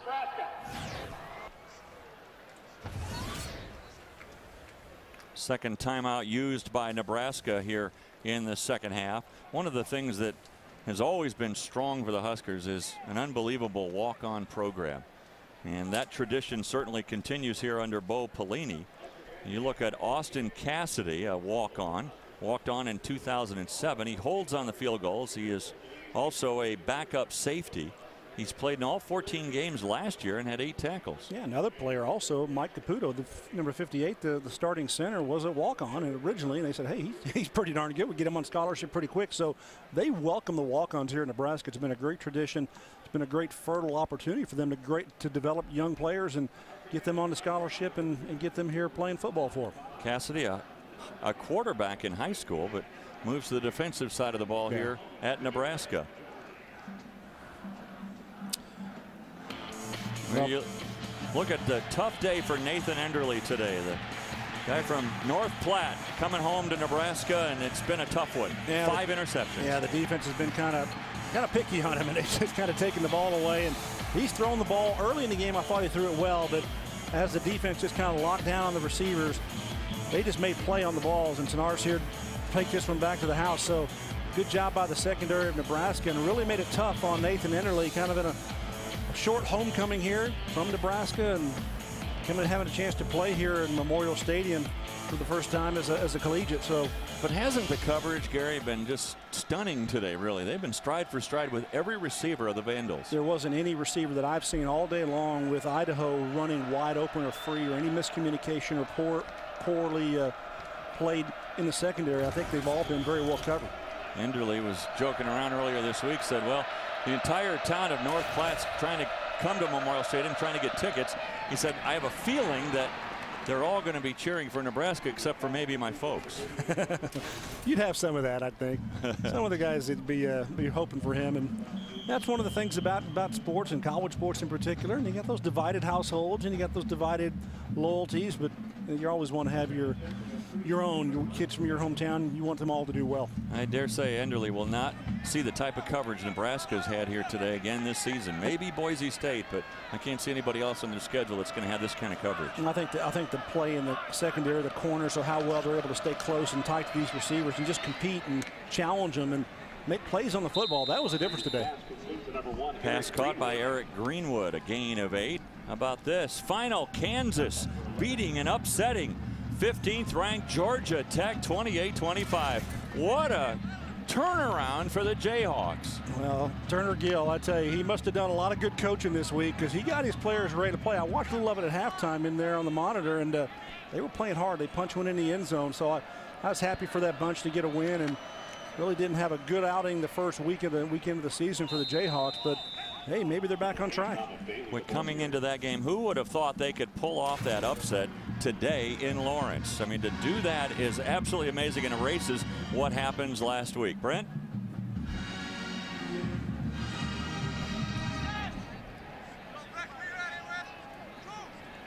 Second teamers and third teamers in, but he went off earlier with cramps. I think it looked a lot worse than it really was, but just cramps for him. He's fine on the sideline. Yeah, they're saying that about Tanaris is who he's talking about. Mike came up a little bit late there, but he was talking about Tanaris, and that's good news that it's just cramps for him. Yeah, we saw him underneath the pile and getting carried off the field, and really wasn't feeling very well. But hopefully they get some fluids in if that's just cramps and get him back going. Certainly wouldn't want to miss him out of that secondary because he played very, very well today. Huge interception and a return for a touchdown. A 47-yard return for a touchdown. And they made it 31-0 at that point. Since then, it's been a little bit more of the Vandals story, and part of that also some turnovers by Nebraska. 2nd and 10, ball thrown across the middle and caught. Nice catch across the middle by Jackson, and he takes it down to the 34. Looks like Jackson's shaken up a little bit after the catch. A little seam route there, just throwing it back behind the linebackers. And Reeder across the middle into coverage, and it's going to be face guarding here. Thorell with the little face guard action is going to be whistled for a penalty. And it just kind of runs right through the receiver, and you can't do that. You got to make a play on the football and come back. Otherwise, it is pass interference. There's nothing else that the official can call. Defense, number 23, 15-yard penalty, automatic first down. The 10th penalty of the day against the Huskers. Just watching the back of the defender here. He's never gets turned around.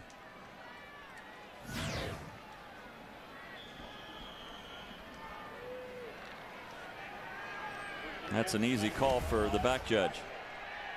So after the penalty, marks the ball at the 19.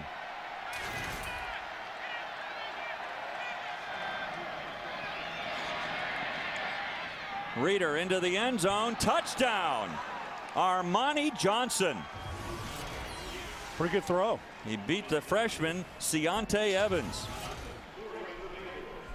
It's a good job here in throwing the football by Reeder. You know, just throws that ball out there, and a little outside move and coming back down the field and throws it deep. He's got the cornerback beat and then just over the top of him.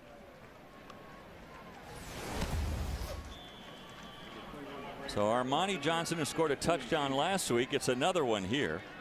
Boy, Brian Reeder has come in off the bench as he is the relief pitcher for the Vandals, doing a good job substituting for Enderle. Of course, not facing maybe the same type of defense that Enderle saw, as the point after is tacked on by Farquhar.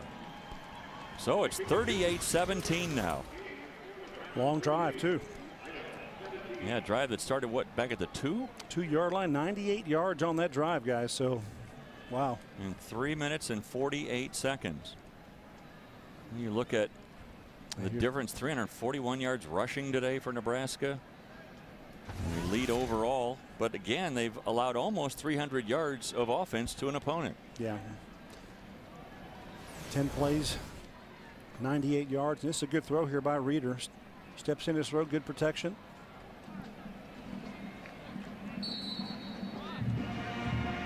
This drive helped a little bit by a couple of penalties, but that's a perfect throw. Ciante Evans, a true freshman, one of 3 true freshmen that are suiting up this year for the Huskers. So back to the drawing board a little bit for Carl Pelini on the defensive side of the ball. He's not going to be happy. I mean, one of the drives you can accuse, one of the touchdowns I should say, for the Vandals, because it was Idaho taking over deep in the Nebraska end, but this one a 98-yard drive. Even though it's backups and third stringers and stuff like that playing still. You got to slow them down, shut them down. Here's the onside kick opportunity. And good hands for P.J. Smith.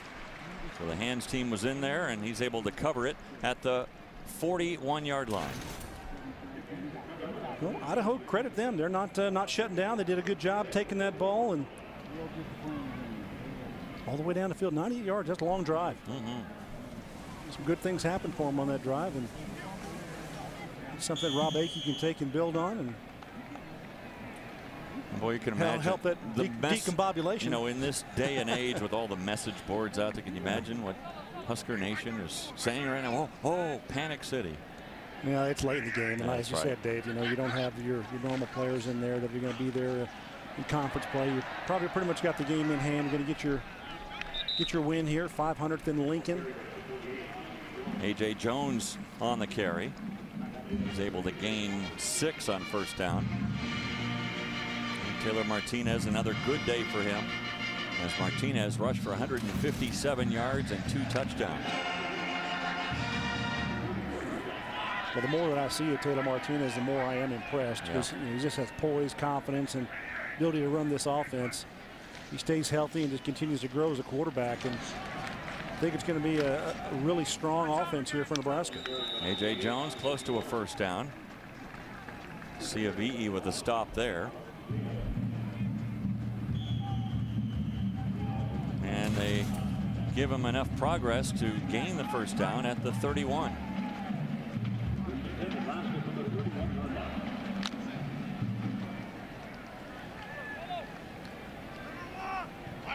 Cody Green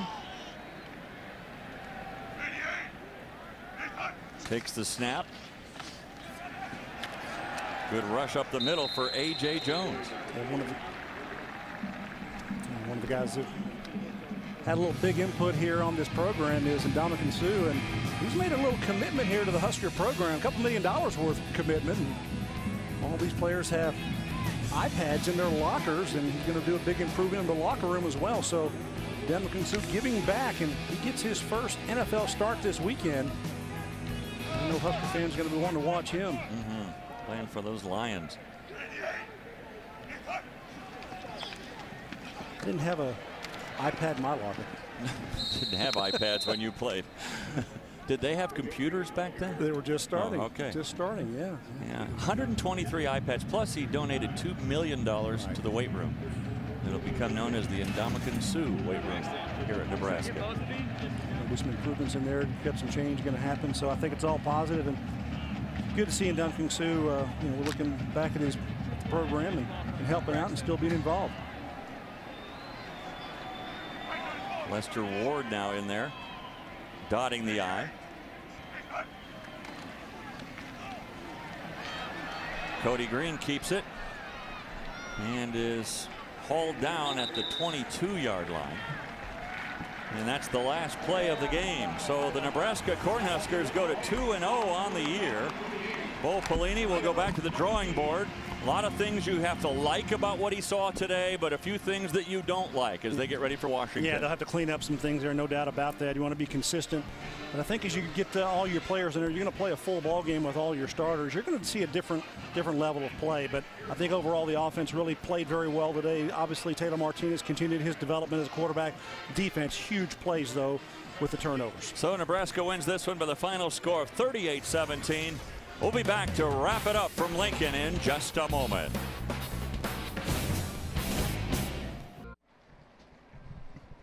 As the Cornhuskers go back through the tunnel to the locker room, they know they're 2-0 on the year, a 38-17 win today over the Vandals of Idaho. With Gary Reasons, I'm Dave Armstrong, and again, good news, bad news today for Nebraska. Yeah, a lot of good news. I think if you start with Taylor Martinez and really what he did offensively as a quarterback. Just a young freshman in his second ball game, but I think he did superbly well. Still showing that he has the tools for the run game. Huge run here early in the ball game. Just ran away from the defense. That zone replay is going to be dangerous for teams this year for Nebraska as they have different opponents. So, but he did try to make some little bit of struggles here. This time trying to throw under duress, and the defense comes up with an interception. So he's had some growing pains there offensively, but overall the defense offensively he had enough good plays to his credit that really outshined anything for him. And that last play, both a good play, a bad play, and then back to a good play again. But it's all part of a learning curve for Taylor Martinez. Yeah, he's got to get better in a few different areas. He's got to take care of the football, most importantly.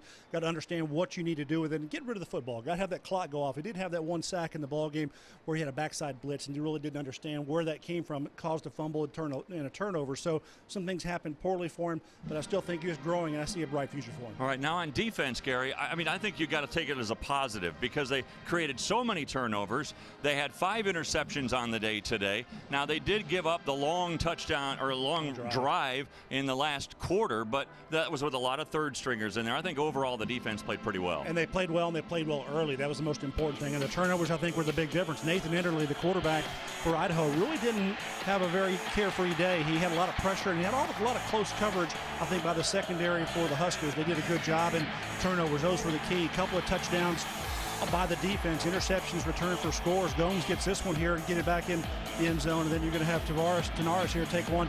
Just a great break on the football and take it back for a score. So anytime you can get a score from the defense, it's a huge turnover for you, a huge opportunity for you to put points on the board. It's a great break for your football team. So when they pick Enderle 5 times in this game here today, boy, Nebraska has to be happy about that. All right, it's one thing to say what we think about what happened on the field today for Nebraska, but it's a whole other thing to hear it from the head coach. Bo Pelini is standing by with Brent Stover. All right, thanks a lot, Coach. Overall, game 2, you get the win. How do you feel? I didn't like the second half. I mean, I thought we played a good first half. The second half, that was sloppy, careless, undisciplined football. I'm not happy with it. But what are maybe numbers 1 and number 2 things that you want to get done this week in practice? Fix ourselves. So that's all we got to do. We put up a lot of yards, and we put the ball on the ground, and we played careless, and obviously the penalties hurt us bad. So, you know, we just fix ourselves, we'll be fine. Are there 1 or 2 players on the defense, though, that you were pleased with? Obviously, you got 6 turnovers and 5 picks. Defensively, we played well. We played very well defensively. You know, I mean, that last drive, you can throw that out. And then, you know, we had our backups in there. But defensively, we played well. Well, congratulations on the victory. Appreciate the time. Thank you. So the Huskers go to 2-0 on the year with a final score once again from Lincoln. Nebraska 38, Idaho 17. Today's Nebraska-Idaho game, an exclusive presentation of FSN pay-per-view. Our next pay-per-view telecast comes your way week 4. Huskers take on South Dakota State. Check your local listings for game time information. For producer Tim Papps, director Tom Williamson, Brent Stover, and Gary Reasons, I'm Dave Armstrong saying good afternoon from Lincoln, Nebraska.